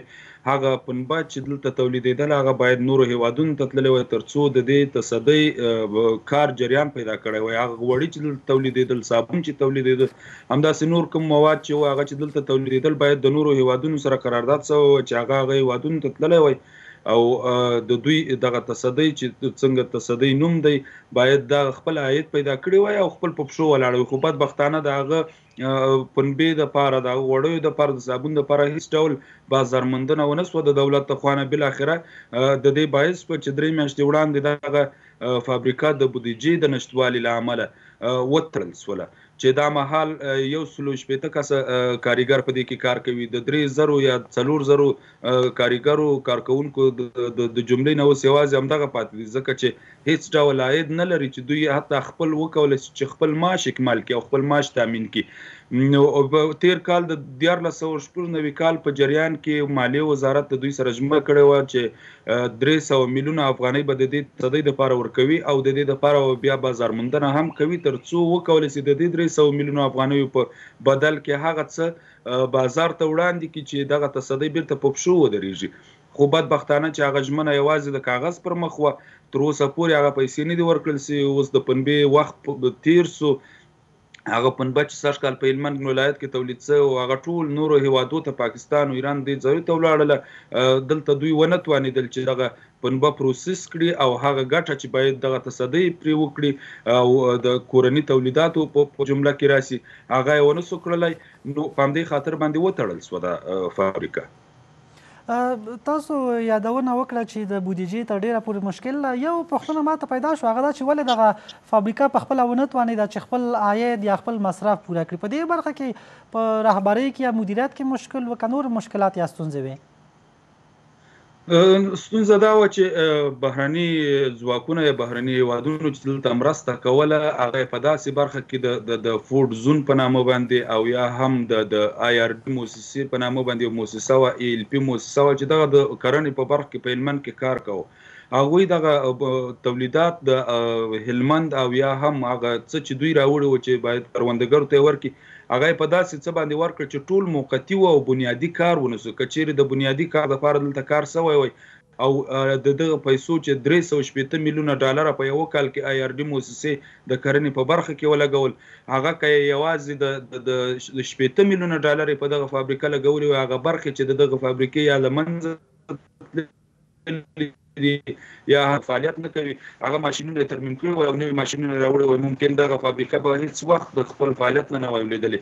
خو لویه ستونزه دلته دا ده لکه مخکې چې ما یادونه وکړله چې نه یوازې چې د دې فابریکې سره نوره مالي مرسته وسي تر څو دا بنده نه سي، د دې دپاره هغه تولیدات چې دوی کول په کال کې د وروستیو کلونو کې 3000 ټنه پنبه پروسس کوله چې د هغه دپاره باید بازارموندنه سوی وای چې هغه په ښه قیمت باندې په نورو هیوادونو کې یا مثلا په افغانستان کې پلورل سوی وای تر څو د دې تصدۍ کارونه دوام پیدا کړی وای. د هغه دپاره بازارموندنه ونه سوله، نو بالاخره د دې باعث سو چې دغه فعالیت یې په ښه په ودرېږي. او همداشان هغه بهرنیو ځواکونو چې کومې مرستې کړې وې دلته هغوی د فابریکې د مسؤلینو په وینا باندې چې څو ځله دې فابریکې ته راغلي وو او غوښتلې چې د دې سره مرسته وکړي، خو د هغه مشرانو د خوا نه چې دوی دلته ګمارل سوي وو هغوی نه اخطار ورکول سوی و چې د دې فابریکې سره مرسته ونه کړي. د دوی په وینا چې بهرنیانو نه غوښتل چې داسې بنیادي پروژې پر مخ بوځي ځکه چې دا د افغانستان لپاره د راتلونکي اقتصاد تامینوي. بلې تاسو یادونه وکړه چې حکومت هم ژمنه کړې چې د 300 میلیونو افغانیو مرسته وکړي. فکر کوئ چې دغه مرسته به کافي وي که چېرته داسې عامه پوهاوی ونیسي یا په دې برخه کې کار ونیسي دغه 300 میلیونه پیسې هم هلته ولګېږي بیا داسې نه چې 1 کال 2 کالو په تېرېدلو سره یو ځل بیا دغه فابریکه له سقوط سره مخ نشي. فکر نه کوئ چې په دې برخه کې باید کار وشي او کار شوی دی که نه چې عامه پوهاوی یا په دې برخه کې لکه تاسو یادونه وکړه کمپاین باید وشي تر څو دغه فابریکه په آینده کې له داسې که چېرته کومک کېږي بیا له مشکلاتو سره مخامخ نشي؟ په هلمند ولایت کې دغه فابریکه نوې نه ده چې اوس کروندګر یا خلک ورسره نابلده وي.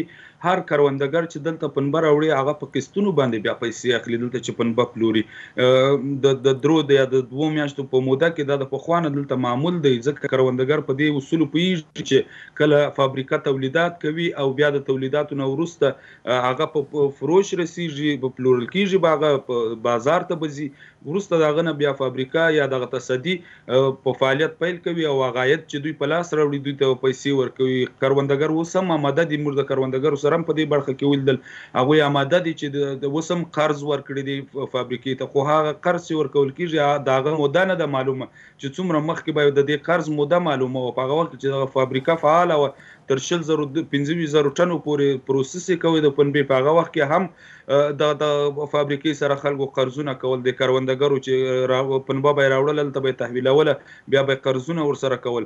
خو لویه ستونزه دا ده که اوس 300 میلیونه ډالره ورسره افغانۍ ورسره وعده شوې ده د دې تصدۍ سره، که 300 میلیونه ډالره هم ورسره پیسې ژمنه سي او ورکول سي بیا هم د دې تولیداتو دپاره بازارموندنه ونیسي، دا بیا هم د څو کالو په موده کې درېږي. ځکه تر ټولو مهم کار دا دی چې دا یوه تصدي ده، باید خپله تولیدات وکړي، خپله باید عاید په لاس راوړي، بالاخره د هغه نه د کارکوونکو معاش هم ورکول سي او د دې فابریکې راتلونکی هم تامین سي. بدبختانه چې د دې د تولیدات لپاره بازارموندنه نه ده سوې.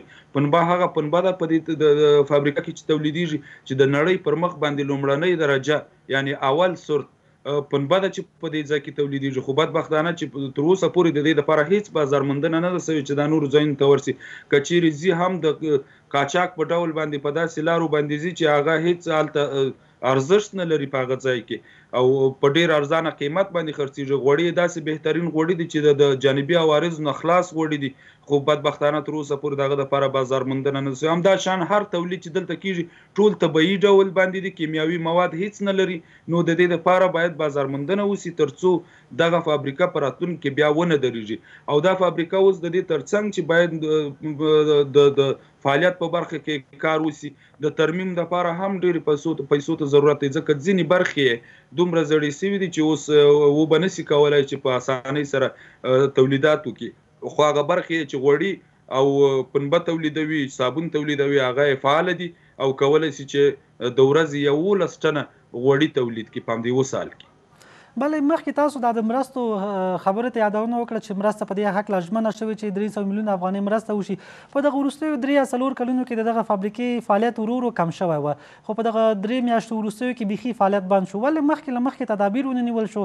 او تاسو معلومات لرئ له ځایي چارواکو سره یا د هلمند له والي سره مو خبرې کړي چې ولې دغه مرسته چې یا ژمنه کړې وه دغه مرسته دوی ته نه ده شوې؟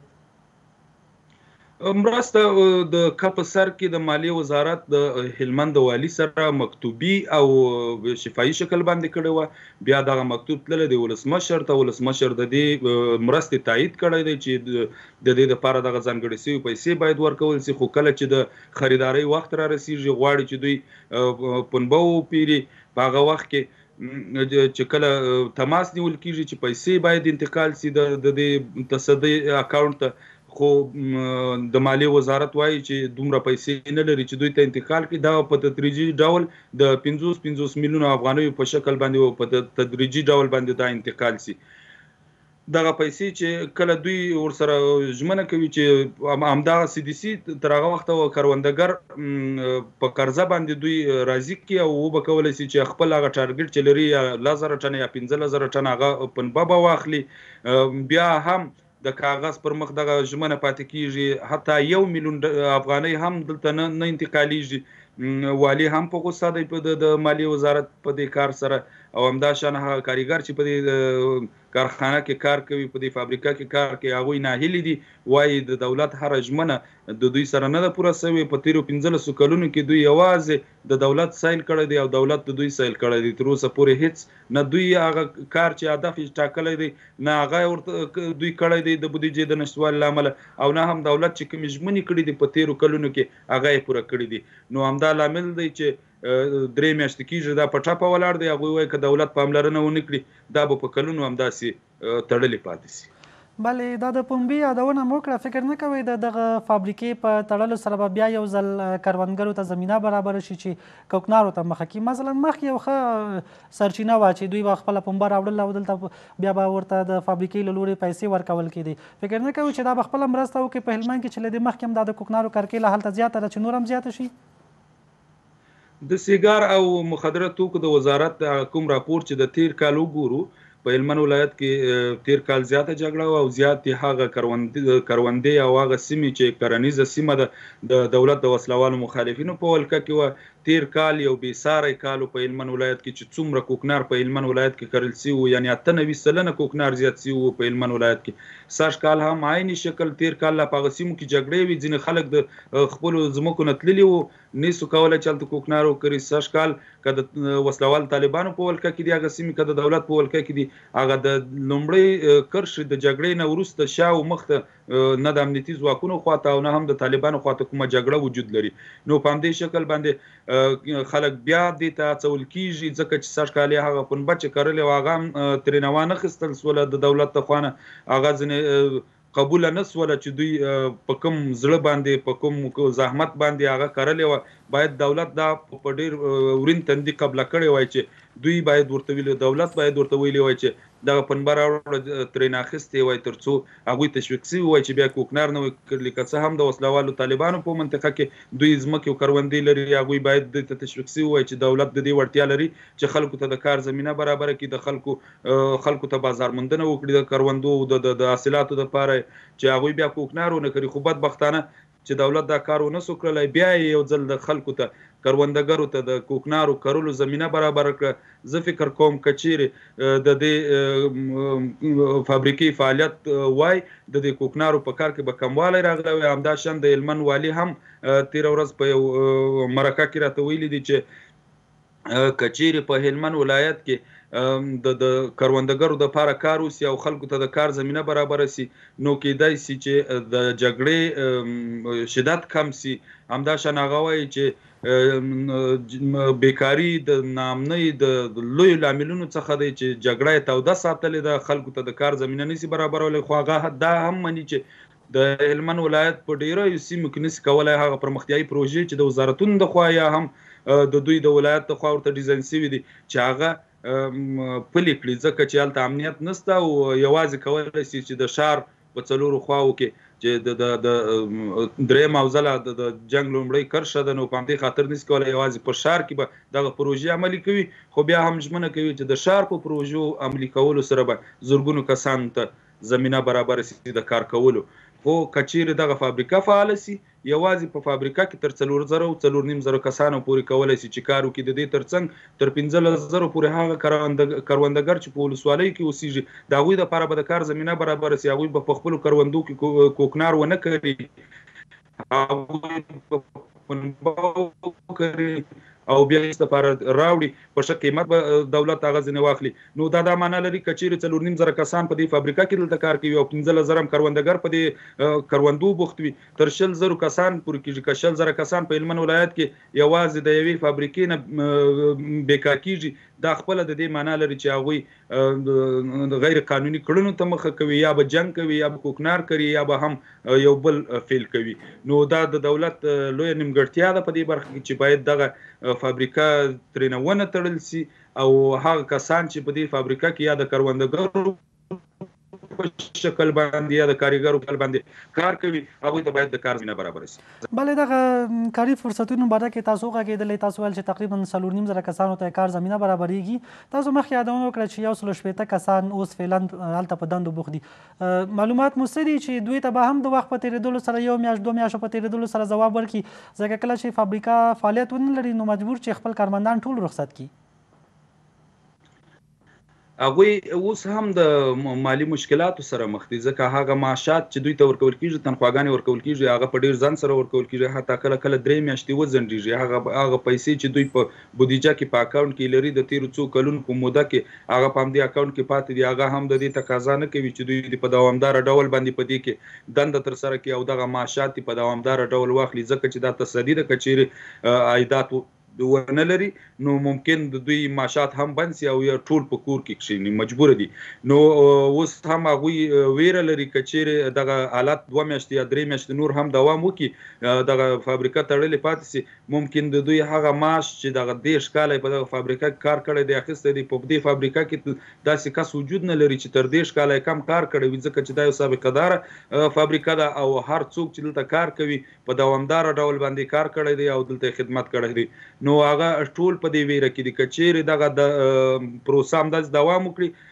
نه یوازې چې د دوی معاشات به بند پاتې وي هغه کار چې کړی دی د هغه معاش به نه اخلي دوی به په کور کښېني او دا 160 کسان ته به هم جواب ورکړي نو بله لار نه لري بله چاره نه لري ځکه چې دوی د دولتي اکاونټ د هیڅ ډول معاش نه لري دوی یوازې د هغه خپلې فابریکې د تصدۍ د لارې نه معاش اخلي که چیرې تصدي عاید ونه لري د دوی معاش هم قطع دی مننه دغه د ماشینونو باره کې که وغږېږي یا د ماشینونو په هکله اګر چې خبرې خو مو کړلې ماشینونه یې په کوم وضعیت کې دي یا ماشینونه د دغه فابریکې هم له کاره لوېدلي که نه ماشینونه یې فعاله دي ماشینونه هغه مهمې برخې لکه غوړي چې تولیدوي صابون تولیدوي د پنبې پروسس کوي همدا شان کنجاره چې تولیدوي هغه ماشینونه ټول فعال دي همدا اوس کولی سي چې د لسو دقیقو په موده کې هغه چالان سي او عیار سي وکولی سي چې په ما درته مخکې یادونه وکړله چې د ورځې 11 ټنه غوړي تولیدوي نو کله چې د ورځې 11 ټنه غوړي تولیدوي دا معنا لري چې دا ماشینونه فعال دي موږ د هغوی تخنیکي کارکوونکو سره خبرې کړې وې هغوی هم راته ویلي وو چې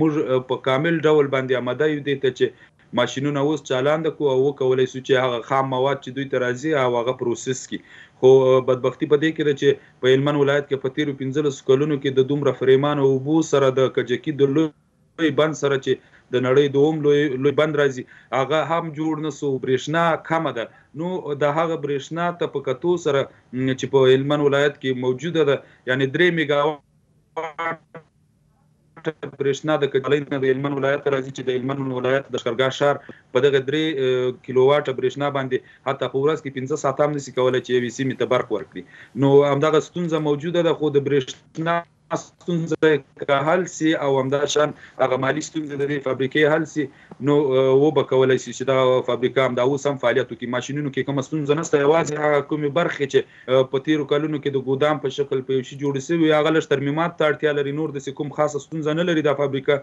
اوس هم ټول ترمیم ده او کولی سي چې هره لحظه فعالیت پیل کړي ډیره زیاته مننه کورمودان زموږ همکار بریالی رحیمي را سره له کندهاره د سکایپ له لارې کورمودان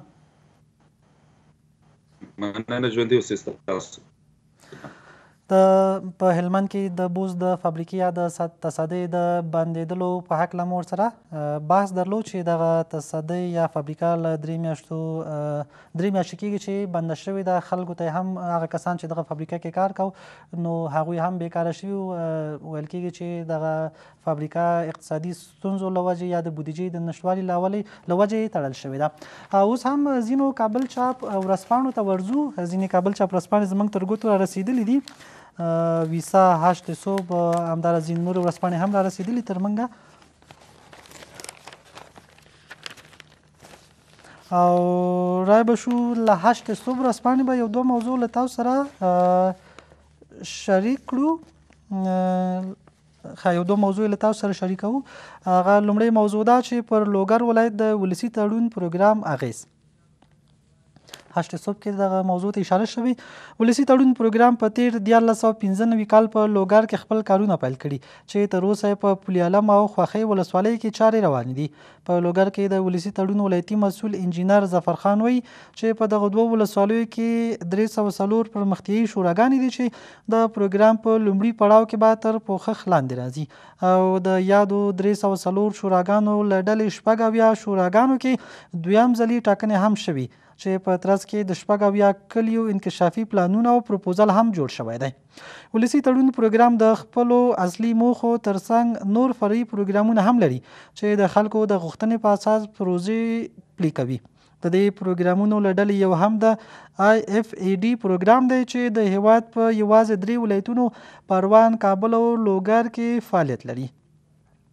IFAD د ولسي تړون د اصولو سره سم خپل کارونه ترسره کوي.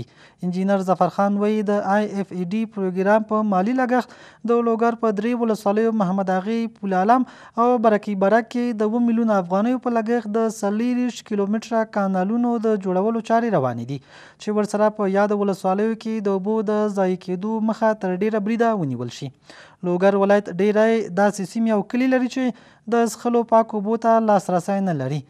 د دغو سیمو اوسیدونکي یا د ویالو اوبه څښي او یا هم د حیواناتو په وسیله د لرې سیمو نه اوبه راوړي چې هر وخت یې له امله ډیری ناروغۍ رامنځته کړي او هم د لرې سیمو اوبه راوړل خلکو ته ستړي کوونکي پرېوځي. د ولسي تړون د دفتر مشر ظفرخان وایي ولسي تړون په ټوله کې لومړی د څښلو اوبو برابرولو ته لومړیتوب ورکوي او د هرې شورا لپاره او یا د هرې سیمې لپاره د واټر پوینټ یا د څښلو د پاک اوبو د تهیه کولو پروژه حتمي پلي کیږي. د معلوماتو له مخې ولسي تړون یو جامع او هر اړخیز پروګرام دی او که چیرې د ولسي تړون ټولې برنامې په کلیوالو سیمو کې عملي شي نو کیدای شي چې د لرې پرتو سیمو په ژوند کې پام وړ اسانتیاوې رامنځته او ژوند یې د عصري کېدو خواته روان شي. دا هم له هشت صبح ورځپاڼې یوه موضوع له تاسو سره مو شریکه کړه.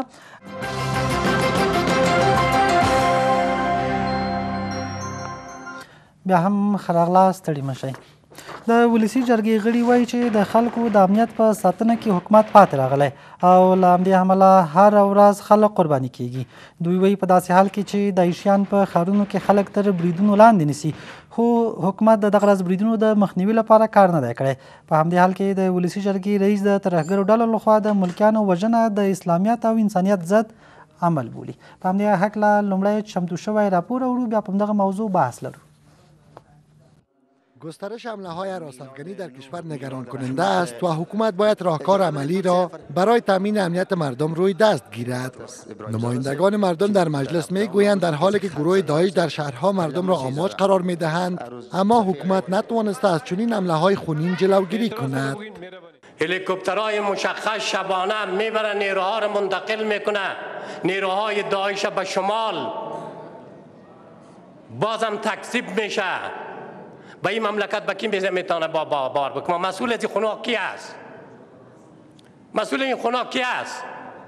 اگر خود مردم بنا شود که امنیت خود بگیره، فلسفه وجودی حکومت و تشکیل و نظام و وزیر و ریاست و امثال ذالک چه جناب آقای رئیس؟ نن تاسو وګورئ چې داعش دومره قوي کیږي چې خپل یو عمله کې زمونږ سلګونه خویندې میندې کورونه په ویر کینی. آیا دا ضعیفه شوی؟ واسکت‌های انتحاری را جداگانه انتقال بده در یک آدرسی که هست در داخل خود شهر کابل که در اونجا با قول امروزی ها که پروسس میشه در اونجا بسته‌بندی میکنن. همین آدرس ها تا هنوز ما نشنیدیم که پیدا شده باشه. در همین حال رئیس مجلس نمایندگان کشتار غیر نظامیان را از سوی هراس‌افکنان دشمنی با اسلام میداند. در پیوند به حادثه المناک که جدا ضد اسلام و ضد انسانیت هست در پایتخت افغانستان کابل، نمایندگان مردم در مجلس تاکید می‌ورزند تا هنگامی که حکومت راهبرد جنگ را در برابر گروه‌های راس‌افکن تغییر ندهد و نیز عاملان کشتار مردم به کیفر نرسند، وضعیت امنیتی در کشور تغییر نخواهد کرد. بیا هم ښه راغلاست، ستړي مه شئ. دا چې ولې ورځ تر بلې په ټول هیواد کې ناامني زیاتېږي، خصوصا په پلازمینه کابل کې موږ تاسو شاهدانو چې په تېرو 2 اونیو کې یا یو اونۍ کې 2 پرله پسې چاودنې وشوې، ملکي کسانو ته مرګ ژوبله واوښته. له بلې خوا د داعش موضوع چې خلکو اندېښنې هم زیاتې کړي، داسې هم ویل شوي چې په شمالي ولایتونو کې ځینې بهرني داعش وسلوالې ډلې لیدل شوي. د همدغو ټولو موضوعاتو د لا روښانتیا لپاره په سټوډیو کې میلمه لرو د ولسي جرګې غړی عبیدالله بارکزی. ښاغلی بارکزی ښه راغلاست، ستړي مه شئ. ستاسو معلومات څه دي ښاغلی بارکزی؟ ولې ورځ تر بلې ناامني په ټول هیواد کې خصوصا بیا په پلازمینه کابل کې زیاتېږي؟ بسم الله الرحمن الرحیم. تا ته او د اریانا نیوز تلویزیون تخنیکي همکارانو ټولو لیدونکو او اورېدونکو ته د افغانستان په داخل او خارج کې زما ورونه او زما خویندو ته چې دا غړی د تلویزیون پر پرده موږ ویني خپل سلامونه او نیکې هیلې وړاندې کوم او د لوی خدای جل جلاله څخه غواړم چې پر افغانستان خپل خاص رحمت ولوري او دغه ورور وژنه د وینې تویېدنه نوره بنده سي.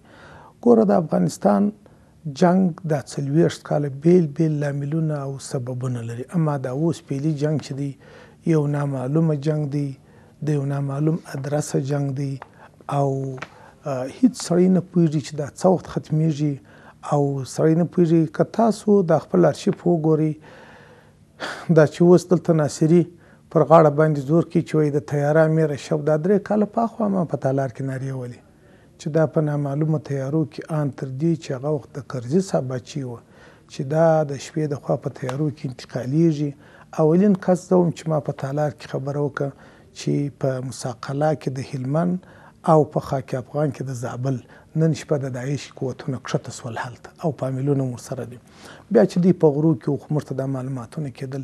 اوس په راسو د افغانستان جنگ داخلي او خارجي منطقي او پرا منطقي لاملونه او سببونه لري، اما بدبختانه چوبي سوخت افغانان دي، قرباني افغانان ورکي هر دو طرفه. یو مسله خو د طالب جنگ دی. کوم وخت چې د بن کرغېړنه بدنامه او ننګینه پرېکړه وسوه د افغانستان په باب هغه خلکو وکړه. زه نه پوهېږم د افغانستان دغه وخت سیاسیون د قدرت په نشه کې ډوب تللي وه او که د خلکو د وینې تویېدل دوی ته په هېڅ وه. په هغه وخت چې دا پرېکړه وسوه ولې طالبان او حزب اسلامي دا د بن د پرېکړې سه او د بن د حکومت د ساختاره سه وایستل قصدن و عمدن دپاره د دې چې جنګ یو ادرس پیدا کړي.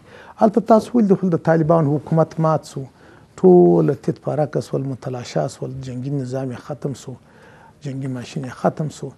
باید د افغانستان دپاره په هغه د بن په پرېکړه چې خلقیانو ته ځای ورکول سو، پرچمیانو ته ورکول سو. تاسو وګورئ دا ټولې بدبختۍ چې د خلقي او پرچمي رژیم په وختو کې 15 لکه انسانان بې ګناه افغانان، قومي مشران، علمای دین، سادات مبارکان او سپین ږیري او مسلمانان فقط د اسلام بودن په ګناه د شپې د کورو ایستل کېدل. تر نن یې سرنوشت ورک دی. 2,000 کسه په یو کنده کې په یو قبر کې ژوندي ښخېدل، په بلدوزرو پسې خاورې اړول کېدلې. یعنې هغه په جایاوې چې وکړي هغه خلکو ته خلقیانو ته په دې حکومت کې ځای ورکړل سو، پرچمیانو ته ورکول سو، شورویانو ته ورکول سو، افغان ملتیانو ته ورکول سو، سیکولریزم ته ورکول سو، جمعیت ته ورکول سو، خبر درته کوم جنبش دوستم ته ورکول سو، حزب وحدت و محقق ته ورکول سو. اما تنه حزب اسلامي او طالبان قصدن پاتې سو دا دپاره چې د جنګ یو ادرس. ګوره دغه وخت د اساس ته ښیم. بیا راځه موږ خو دغه جنګي منطقي یو. زه د روزګان د ولایت یم. په ټول روزګان کې یو طالب جنګي ولاک پاتې سوی دی، یو جنګي طالب. ټول تسلیم سو، کښېنستل.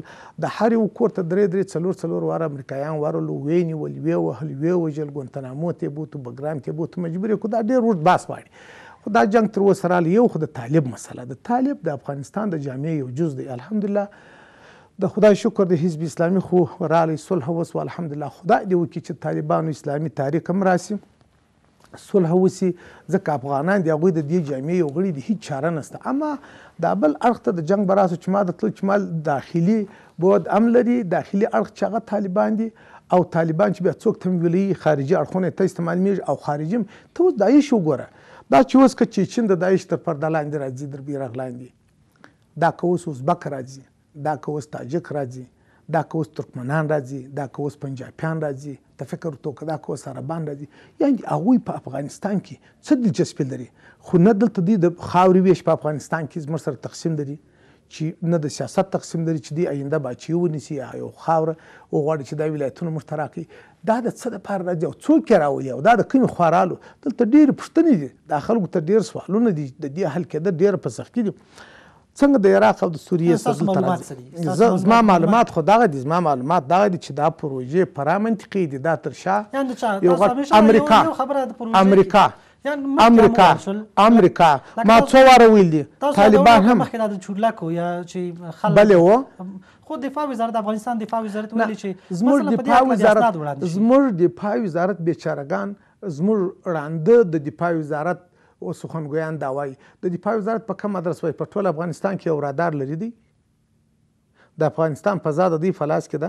یعنې یو څوک چې دا تور ګوره پورې کوي مثلا یا وایي چې زه باید وایم اسناد هم ولري. څوک اسناد ولري؟ اسناد څه رقم زه درته وایم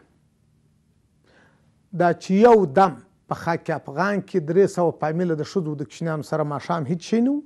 د هغه کلي خلکو ما ته زنګ وایي سر د فامیلو سره رالو موټر نه و هغه ځای ته سړک نشته چې ورشي په تیارو کې د شپې کښته دا تیارې د چا وي. د دې مسؤلیت د دې پوښتنه باید د امریکا څه وشي ځکه زموږ فضا د امریکایانو په لاس کې ده. دا که څوک غواړي که نه امریکایان رادار لري. امریکایان وایي چې دغه یو ګیلاس شی د افغانستان په مځکه کې او په فضا کې زما څه نه ورکېږي. دا دونې غټې تیارې تاونې لري په لوګر کې تیارې چې انشاء وکړي هغه د چا یا د پاکستان تیارې دي هم د امریکا په اجازه راځي یا خپله د امریکایانو په تیارو کې انتقالېږي. د هر چا تیارې چې انتقالوي د امریکا بې اجازې امکان نه لري. که پاکستان دا کار کوي کیبل دولت کوي کیبل اوس به راسو دې ټکي ده دا چې دوی اوس وایي چې 10,000 داعش جنګیالي په افغانستان کې موجود دي. 10,000 یعنې د 10,000 نفرو د 10,000 نفرو اعاشه او اباته او جنګي مصارف دا ډېر هغه څه دي چې روسیې دغه خبره کړې چې 10,000 سرتیري د افغان حکومت خصوصا دفاع وزارت دغه موضوع رد کړې وه چې د سلهاو په مطلب 2,000 په شاوخوا کې شاید داعش ځواکونه. ښه زه تا ته وایم ته ده په کونړ کې داعش شته په نورستان کې شته په جلال آباد کې شته په بدخشان کې شته په سرپل کې شته. ته ما پرېږده سوال درته پوره کړم. په سرپل کې شته په جوزجان کې شته په فاریاب کې شته په هلمند کې شته په روزګان کې اوس معلوم شو په زابل کې شته په 10 ولایتو کې یعنې په سلهاو ګزاره نشي کولی چې 1000 نفر شي دا 1000 نفر زه هم تر 1000 نفر به مې اضافه وي. زه پر دې بحث نه کوم 10,000 هم هېڅ شی نه دي 50,000 هم هېڅ شی نه دي خو دا څوک سپورټوي دا د مهمات جنګي مهمات اسلحه اعاشه اباته د کومې خوا څه کوي. نو زه وایم چې زموږ ستراتیژیک پارټنر زموږ امنیتي پارټنر چې امریکا د امریکا دلته نظامی حضور لري فزیکي حضور لري سیاسي حضور لري. امریکا فضا زموږ فضا په اختیار کې لري. امریکا رادار لري هېڅ شی ځینې پټېدی نه شي. ولې په دې باب چوپ پاته ده؟ ولې یوه تیاره در اوسه په دا لوګر کې دا خو علني تا ولیده چې تیاره کښېنسته ګردې دنیا ولیده د دې په باب ولې امریکا چوپ پاته شو؟ ولې څه ونه کړل؟ ولې هغه خلک برته روغ صحي و سلامت پاکستان ته تسلیم شول؟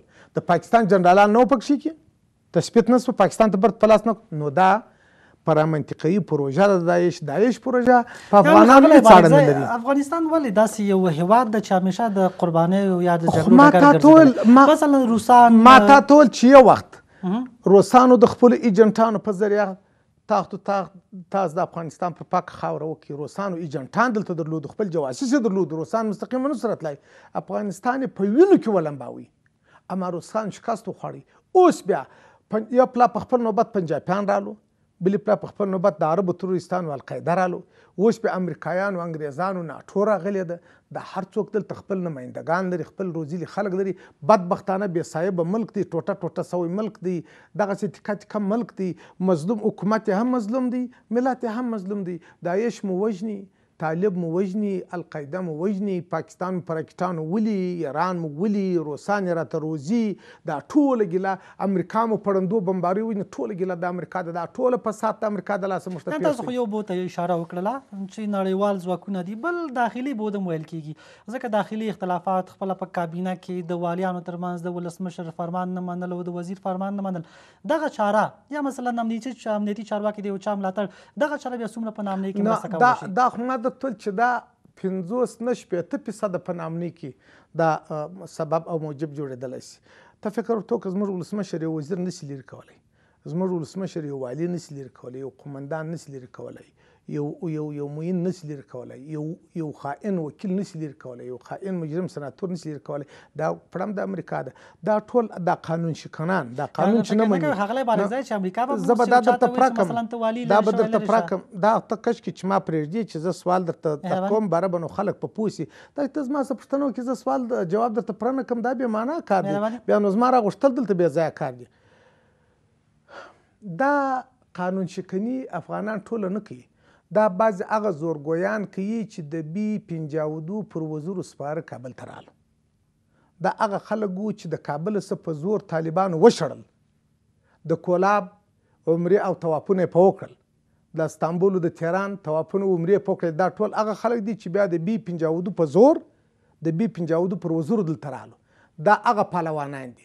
هغه پهلوانان دي اوس هم که چیرې د B-52 خاوندان هغه ته وایي چې چوپ باش هیڅوک نیم ساعت نه په وزارت کې پاتې دی نه په ولایت کې. دا قصور هم د امریکا دی. دا د قدرت جزیرې هم دلته امریکا جوړوي. امریکا نه غواړي چې دلته یو قوي پر خپلو پښو مستحکم نظام جوړ شي. ځکه امریکا چې د غرب راغلی د هغه په خپلو ګټو پسې راغلی، د خپل طویل المدت اهداف لري، کوتاه مدت اهداف لري، متوسطې پروژې لري، اقتصادي جنگ لري د چین سره، تسلیحاتي جنگ لري د روس سره. هغه دلته پلا افغانستان ټوټه زبون کوي، د افغانستان څخه دوم وزیرستان جوړوي، د دنیا بدماشانو تروریستان راولي، بیا به نو منځني اسیا ته هم هغه ورته انتقالیږي، غوریانو چین ته بم. دا ډېرې اوږدې کیسې دي. د دې ټولو لامل او سبب که امریکا په راشتي وغواړي یو ټک په افغانستان کې څوک نشي کولی، یوه ورځ پاکستان تروریستان ته ځای نشي ورکولی. خو امریکا نه غواړي. په دې 14 کاله امریکا لا اقل زموږ پوځ ته څه شي ورکړل؟ زموږ هغه غیرتمن قهرمان اردو ته او پولیسو ته څه شي ورکړل؟ یو 15 زړې تیارې په کال کې 3 یا 4 تیارې ورکوي لکه ساعت چې تېروي. هغه هم د شپې دوربین ځینې کاږي، هغه پرمختللي ماشینګړي هغه ځینې کاږي. فقط په سترګو کې د افغانانو خاورې اچول دي. دا ټول د امریکا د خپلو ګټو دپاره، د خپل امپریالیستي او استعماري خصلت د پیاده کولو دپاره دغه پروژې په لاره اچي، کله یوه کله بله. زه وایم چې اوس بله لاره د حل د دې دپاره نشته. تر تا جار سم موږ دا عمر ټول په دې 40 کلن ناورین او جنګ کې تېر کړي چې افغانان ټول هغه که پرون چپي وو، که د پرون راستي وو، که د پرون خلقي وو، پرچمي وو، شولیي وو، که د پرون مجاهد وو، او که د نن سیکولر دی. دا باید ټول سره کښیني، لاس په غاړه کې سره واچي، د ورونو په شکل تر ټولو خبرو زړو خبرو سره تیر شي. فکر کوئ ښاغلی بارکزی چې دغه وړتیا که چېرته موږ په خپلو کې اتفاق لرو، اوس به داسې حالات نه و لکه تاسو یادونه وکړه چې 4 لسیزې کېږي چې افغانستان کې جګړه ده. فکر نه کوئ چې که چېرته اتفاق اتحاد و، اوس به نن دغه ورځ سره افغانستان او افغانان مخامخ نه و؟ ما درته ویله ګوره قربانه، یو پلا خدا ګناه دا بدبختي دغه کمونیستانو ده چې روسانو ته زمینه برابره کړه. بلې پلا دا بدبختي دغه جهادي رهبرانو ده چې کمونیستان روسان ووتو، هغه حکومت مات سو. اما دا د دوی خودخواهي او د دوی نفاق او د دوی ځان غوښتنه وه چې کابل کې بیا د اور لمبې بلې سوې، 7 جزیرې د قدرت په کابل کې جوړې سوې، ستا نه پیدا کېږي. زه عملا د لیتو مغال مې ولیدی. دا د هغو خلکو د خودخواهي او د بې اتفاقۍ نتیجه ده چې تر ننه په دا اور کې سوځو. هغه 8 رهبران په ایران کې، 8 تنظیمه په ایران کې، 7 په پاکستان کې، دا 15 هغه 15 کسه د دغه افغانستان د جامعې هم مسؤل دي، ملت هم مسؤل دي، خدای ته مسؤل دي. دا د هغوی د نفاق اوس هم هغه خلک دي چې اتفاق نصر کوي، اوس هم هغه خلک دي، هغه جمعیت دی، هغه نور تنظیمونه دي، هغه په بله اخته تنظیمونه دي چې نصر غواړي. هغه وخت هم د دغه خلکو د لاسه دغه خپل منځي جنګونه جوړ شوي دي. په افغانستان کې هیڅوک تر بل چا برتري نه لري. یو ډله یو تنظیم څنګه د خدایي دعوا کوي چې نور دي ګرد زما بندګان دي؟ آیا جهاد یوازې دوی کړی دی؟ نه خیر، ټول افغانانو کړی دی. او جهاد په اصلا دوی کړی نه دی. جهاد هغه نومورکي مجاهد کړی دی چې لاس پښې پرېږدي، قبر یې تر اوسه چاته نه دی معلوم، او زه یې تر اوسه پورې کراچواني کوي. دا د هغه خلکو د فساد وجه ده. در ننه پورې افغانستان د اور په لمبو کې لویږي. بیا هم که دغه تنظیمي او قومي ټیکهداران، که دغه مذهبي او لساني او سمتي ټیکهداران ورک نشي، افغانان به یوه سلیزه بل یعنې 100 کاله نور هم یا د روسانو یا د امریکایانو په غلامي کې ساتي او داسې به قرباني ورکوي.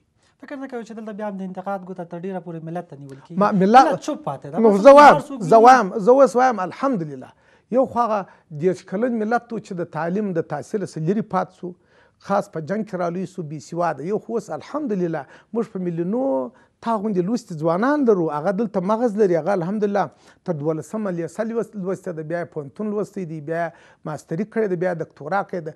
زه اوس پر ځوان نسل پر ملت غږ کوم چې ملت دې لاس په کار سي، دغه خلک دې در ستوني ونیسي. هغه که چپي دی کراسي دی چې نفاق ورته لمن وي، دغه قوم د بدبختي خواته بیا د خپلو ګټو دپاره لکه اوس چې ته وینې ولی یو شخص افغانستان د ځان مال وبولي، ولی وزارت د ځان میراث وبولي، ولی د ریاست جمهوریت چوکۍ د ځان میراث وبولي، ولی د وزارت د ځان میراث وبولي. خو دغه خلک د ملت قضاوتو کې چې څوک دي چې په وزارت چوکۍ په ځان پورې مښلولې ده، څوک چې د ریاست جمهوریت چوکۍ د کولابه پورې په ځان سیو وه، دا خو ښکاره خبره ده.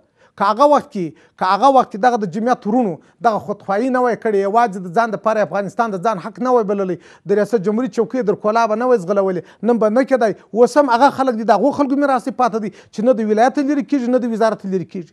بل چا دا کار کړی دی؟ فقط هغه خلک دي ټول افغانستان د دوی د شوم اهدافو قرباني ورکوي. زه پر ملت غږ کوم چې ملت نور لاس په کار سي. نه هغو خلکو ولاکه تاجکانو ته ډوډۍ ورکړې ده، نه هغه ټیکهدارانو د پرون خلقي او پرچمي ولاکه پښتنو ته ورکړې ده، نه ولاکه پښتنو تنظیمو پښتنو ته ورکړې ده، نه ولاکه دوستم ازبکانو ته ورکړې ده، نه ولاکه محقق وزارګانو ته ورکړې ده. خپل ځانونه هر څونه وپړسول، خپل د اولادو دپاره د اروپا او د دوبۍ بینکونه په ډالرو ډک کړو، مګر بدبختانه قومونه یې تباه کړل، نور یې هم تباه کوي. بله د جګړې یو اړخ تاسو یادونه وکړه چې طالبان هم د کله چې د بن فیصله کېدله تاسو ویل چې حزب اسلامي او طالبان له حکومت څخه وایستل شو. حزب اسلامي خو بالاخره راغی له حکومت سره یو ځای شو، سوله یې وکړله. یو بله خبره د طالبان حزب اسلامي سره هم سوله نیمګړې پاته ده. ګوره د حزب اسلامي په زرهاو بندیان دي، دا د توافق نامې یو اړخ و چې بندیان به ټول یې لکوي، نن خو نوي نفر یې لکوي، یعنې د 2-3 زرو نفرو نوي نفر څه شي دي.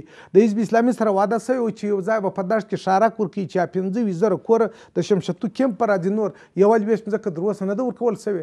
د حزب اسلامي سره ډېرې وعدې شوي دي، هېڅ واده نه ده شوی. خو تنها حزب اسلامي چې دغه شاکاري وکړله چې بین الافغاني مذاکرات یې وکړل، هغه خو یو مستقل تنظیم دی، خود مختاره تنظیم دی، آزادې خبرې وکړي، راله کښېنستې، خدای وکړي چې زموږ طالبان ورونه هم راسي په خپله د افغانانو سره کښېني، په دغه کابل کې دفتر خلاص کړي، دلته نر غوندې خپل حق وغواړي، خپل سیاست وکړي، ولس یې تر شا ولاړ دی، صلح وکړي.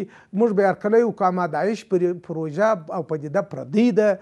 که طالبان ورونه د خپلو افغاني ورونو سره د خپل حکومت سره یو ځای سي، را دي سي طالبان د امارت په اصطلاح ریاست جمهوریت ته ځان کاندید کړي، ولس کرایه ورکړه، پاچې دي وکړي، نوشي جانې پارلماني انتخابات ته د ځان آماده کړي، ولس کرایه ورکړه، ولسي جرګه دې وچلوي، نوشي جانې وزارتونه. اما جنګ د حل لار نه ده، ورور وژنه د ګټه یا د پنجاب کور ته ځي، یا د تهران د اخوندانو کور ته ځي، یا د شیخانو کور ته ځي، یا د بسکو کور ته ځي، یا د لندن او د واشنګټن کور ته ځي. بدبختي د بدبخت افغانانو ده.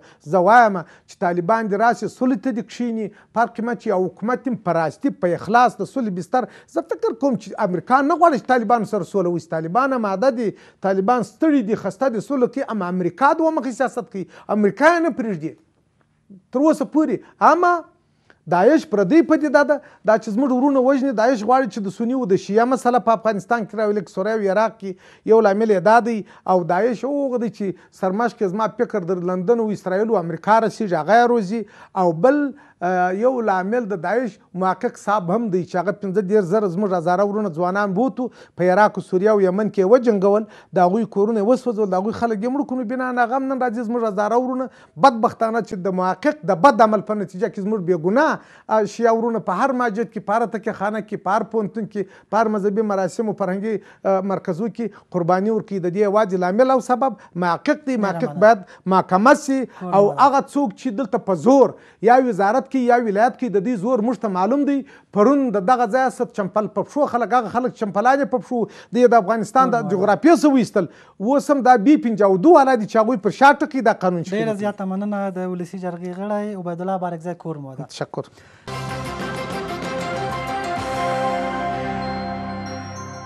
باز هم خوش آمدین. در این بخش برنامه باز هم مرور داریم بر رویدادهای کشور. از چاپ روزنامه‌های کابل به دسترس ما قرار گرفته.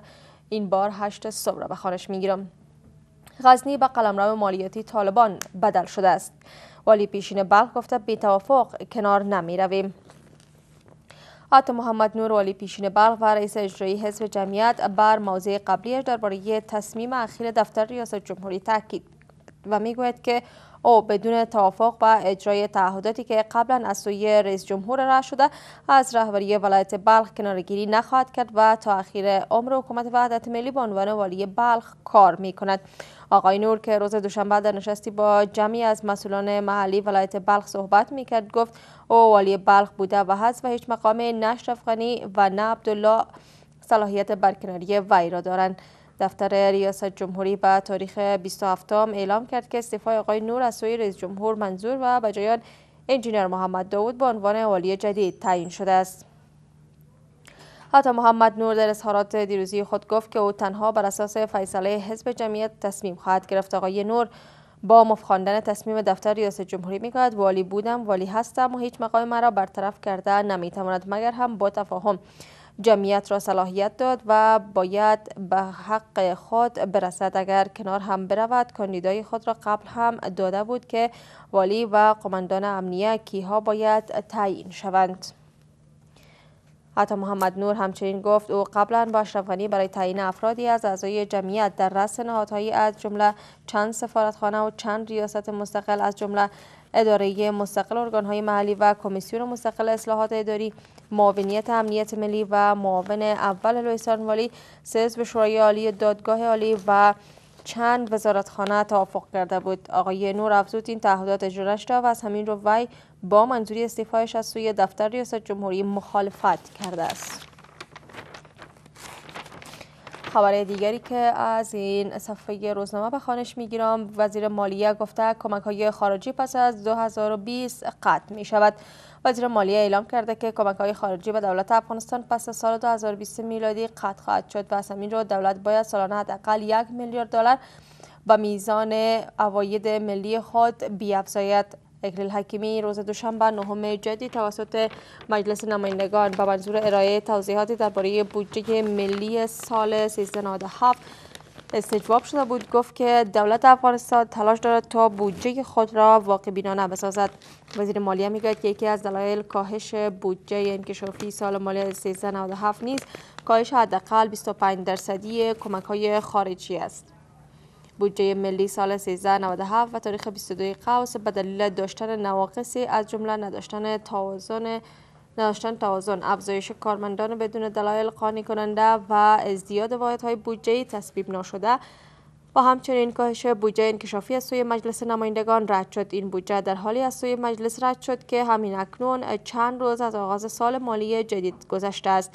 بودجه سال مالی سال جاری 5.3 میلیارد دلار پیش بینی شده که 3.9 میلیارد آن شامل بودجه عادی و 1.3 میلیارد دیگر شامل بودجه انکشافی است. در این صفحه 8 صبح نوشته اداره محیط زیست و مردم گفته زغال نسوزانید. مسئولان اداره ملی حفاظت از محیط زیست میگویند که بدون همکاری مردم و اداره‌های مسئول آلودگی هوا کاهش پیدا کرده نمیتواند. برای کاهش آلودگی هوا زغال سنگ نسوزانند و به جای آن از گاز استفاده کنند.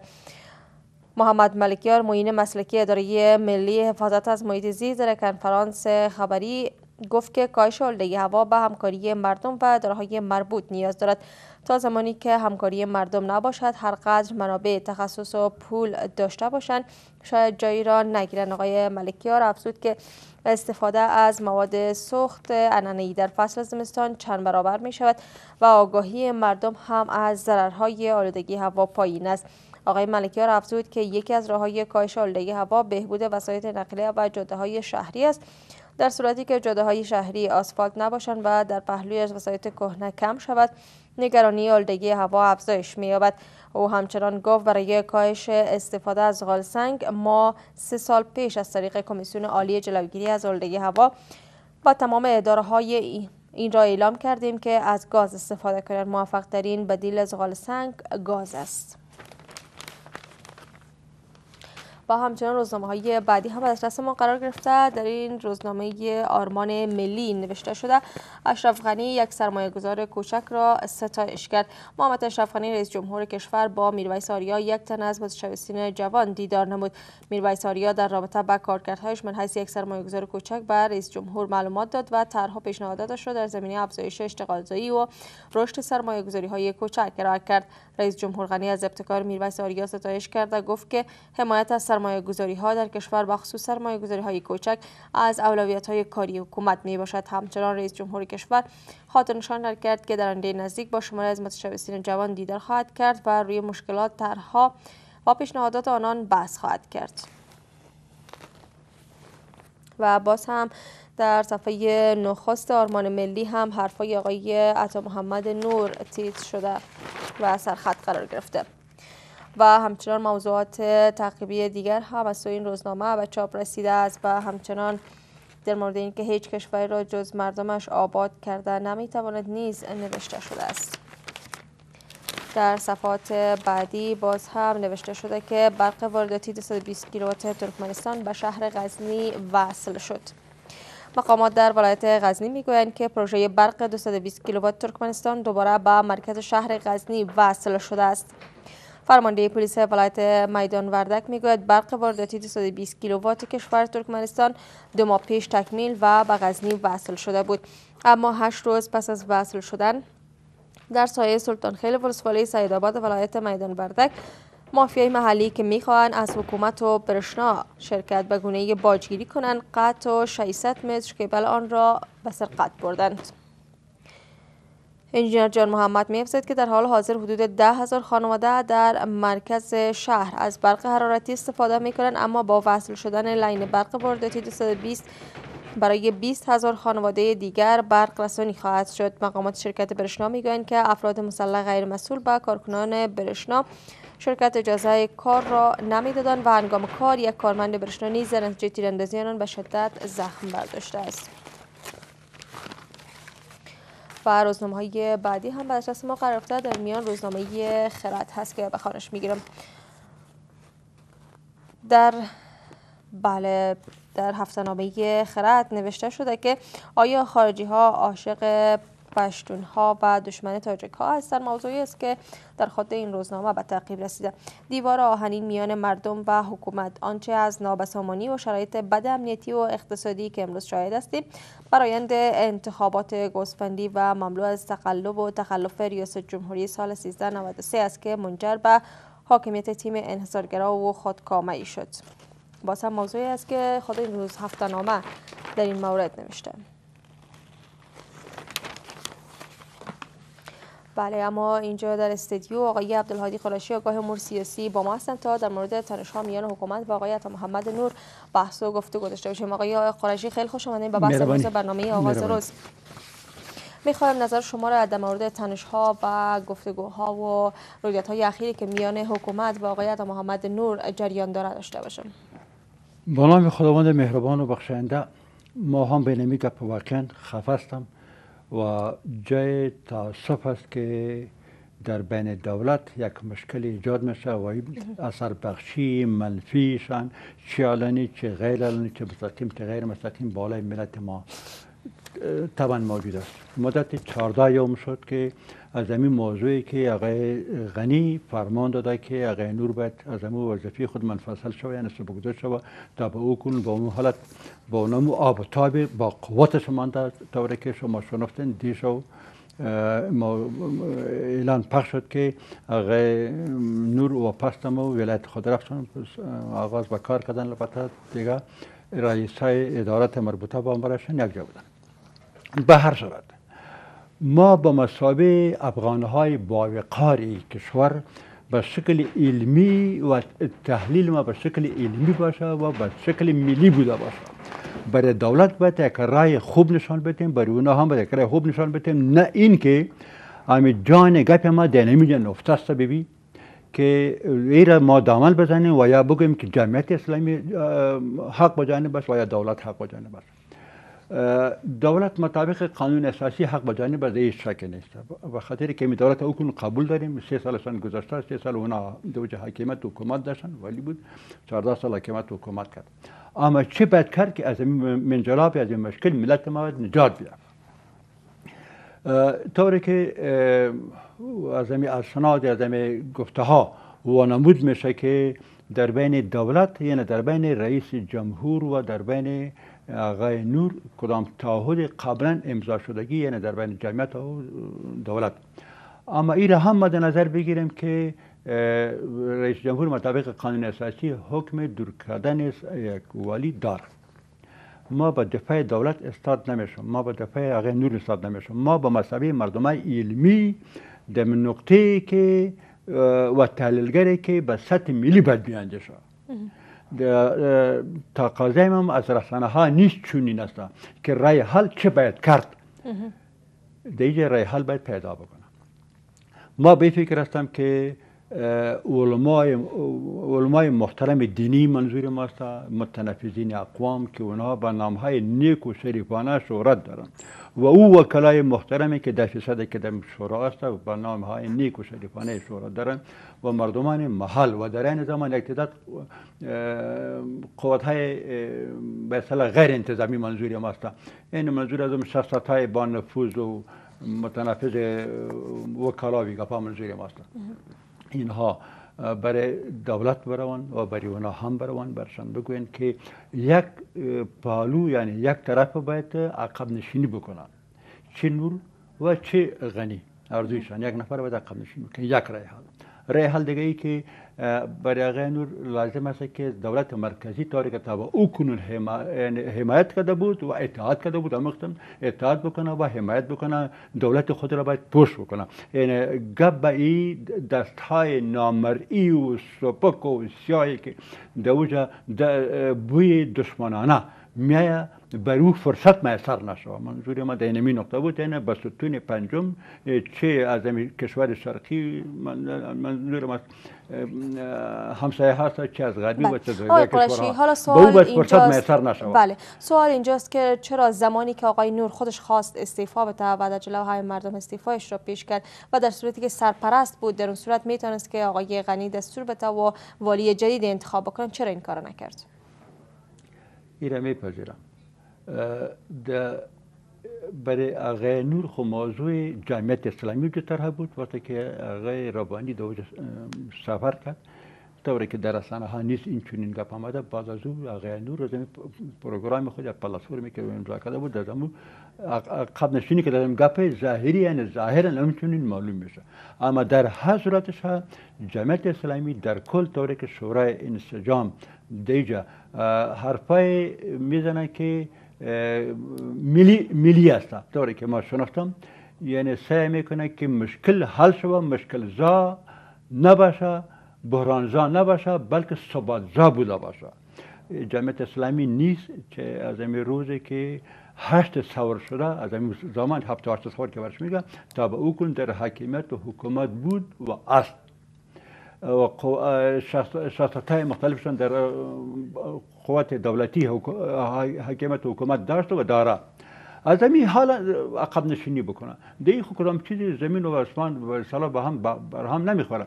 از همین خاطر توقع ما از جناب نور صاحب به حرمت کامل به شخصیتش احترام دارم، با قیدشان احترام دارم، این میسته که خودت عقب نشینی بکن و یا اگر این چنین نیستن علما و روحانیون و شخصیت‌های متنفذ و صاحب یعنی شخصیت‌های بزرگ و نخبه ها از دولت بخواین که اینا به مثابه پدر فامیل در برابر اولادشان عقب نشینی بکنن و اگر این گپ هم نیست و او گپ هم نیست، یعنی چی؟ منظور دمیجاست که حالت بدبخت سر ملت میاین، نی اولاد احمد کشته میشه، نی محمود کشته میشه، بلکه اگر خدای نخواسته کدام مشکل بار بیه ملت قربانی مفت میده.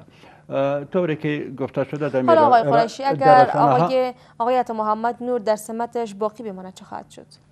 من این موضوع میگم. طوری که در رسانه ها در جای نوشته شدگی است که قماندان قل اردو که در مزار شریف در دیرادی است توسط وزیر صاحب دفاع خواسته شده بر اون کدام چیزی حرفی گفته شده، این گپ جدا. اما در کل مد نظر بگی که هیچگاه دولت مرکزی به این فرصت میسر نمیکنه که در بینشان تکر صورت بگیره. یک توتی سوالتان در نمیجا جواب میشه. هیچگاه چنین به خاطری که این با مشکلات دولت که چندین نوع مشکل داره و از چندین ابعاد مشکل داره و از چندین پهلوها مشکل داره و از چندین اشخاص مشکل داره و از چندین گروه ها مشکل داره. نمیخواد که دیگه مشکل دیگه پیدا شود. به تعاقل کامل یک راه حل برشن پیدا خواهد کرد. ما ذات فکر میکنم که فقط بهترین گپ پروا نیست که اگر او یک والی است و رئیس جمهور تمام مملکت و سطح دنیا منست یک شخصیت بزرگ شناخته میشه، منست رئیس جمهور افغانستان شناخته میشه، قانون اساسی و رئیس یا قماندان عمومی قوت‌های ملی افغانستان است، یک پالیگا. اما این در این زمان از نگاه بود اخلاقی و تلقیناتی و روانی جامعه افغانی به نسبت پدر فامیل هم است. این هم مد نظر بگیره که یعنی یک جانب عقب نشینی بکنه. ذات با فکر میکنم که عقب نشینی دولت به خاطر برشان ضرور نیست که با حیثیت و اتوریتیشن به اصطلاح برمیخوره. شب یک دیگه و شب دیگر روز یک تنظیم دیگه و دیگر روز پارتی دیگه. حالا در برابر چنین تصمیم‌های خب مردم و هر کسی باشه برمیخیزه، چرا حکومت به جای این که بخواد به فکر مشکلات کلانتر باشه، ناامنی روز به روز در کشور افزایش پیدا میکنه، هر روز در مرکز شهر حملات انتحاری انجام میشه، نمیتونه مانع افراد انتحاری شوه، میان این مسئله روی دست میگیرن؟ ما هم دینامی فکر هستیم که ما حرفای کلان و مسائل کلان ملی را بیشتر فکر بکنیم که تا که برای اونا رای حل معقول و شریفانه به خاطر نجات ملت باید پیدا بکنیم. به طور مثال دیروز و پریروز 50 تن ما شما بهترین فرزندان نمی وطن که مردم عوام بوده باشه و ما هم حقیقتا دایسهشان دایسه قربانیشان سخت متاسف بودم، متاثر هستم و دینمی یعنی دینمی صحنه برشان دینمی فعلا که حاضر هستیم ما برشان تسلط عرض میکنم. راجع به اینمی تامین امنیت باید بیشتر فکر کرد. وقتی که راجع به تامین امنیت بیشتر فکر کرد حرف خوبی نمیشه که بخش شمال ما ناامن نشوه. اگر در حضور آقای نور که در 14 سال در اونجا بود، در اونجا یک حالت دیگه فرض مثال حالت خوب و بهتر امنیتی حکم فرما بود، پروانش برشان فرصت بده. دیگه کدام گپی کلان چیز نیست. اینا بنابر وزرهای شخصیت‌های مختلفه و جرگه‌های مختلفه عقب نشینی بکنه. هیچ کدام گپی کلان نیست. بخاطر که ما با هم در بین خود هستیم، پروا نیست که او قبول نمیکنه این جناب قبول بکنه، این جناب قبول نمیکنه، اون جناب قبول. حالا در صورتی که یک طرفه حکومت تصمیم میگیره بدون اینکه آقای نور استعفا داده باشه، میگن استعفاشون را منظور میکنن. نه. طوری که خود نور صاحب ما شنفتیم، غنی صاحب ما شما منظور دمی فرمانش ما شما شنفتیم و نطاق چیز ما شما شنیدیم، ریاست دولت شنیدیم. حسب اصول یک دفعه با امره آقای نور صحبت شده و کی اونا گرفته شده و اونا که یک ماه پیش بوده، یک سال پیش بوده، گپ جدا شده. بعد از کدام تحول منفی دیگه حکم فرما نبود که آدم بگویه که کدام چیزی بوده باشه. یعنی این مطابق فرمایش اردو جانب بود. یعنی منظور ما حسب خواهش اردو جانب بود. سپاسگزار آقای هادی از حضورتان در بحث امروز برنامه آغاز. و بیننده های عزیز، آغاز روز در همینجا با پایان رسید.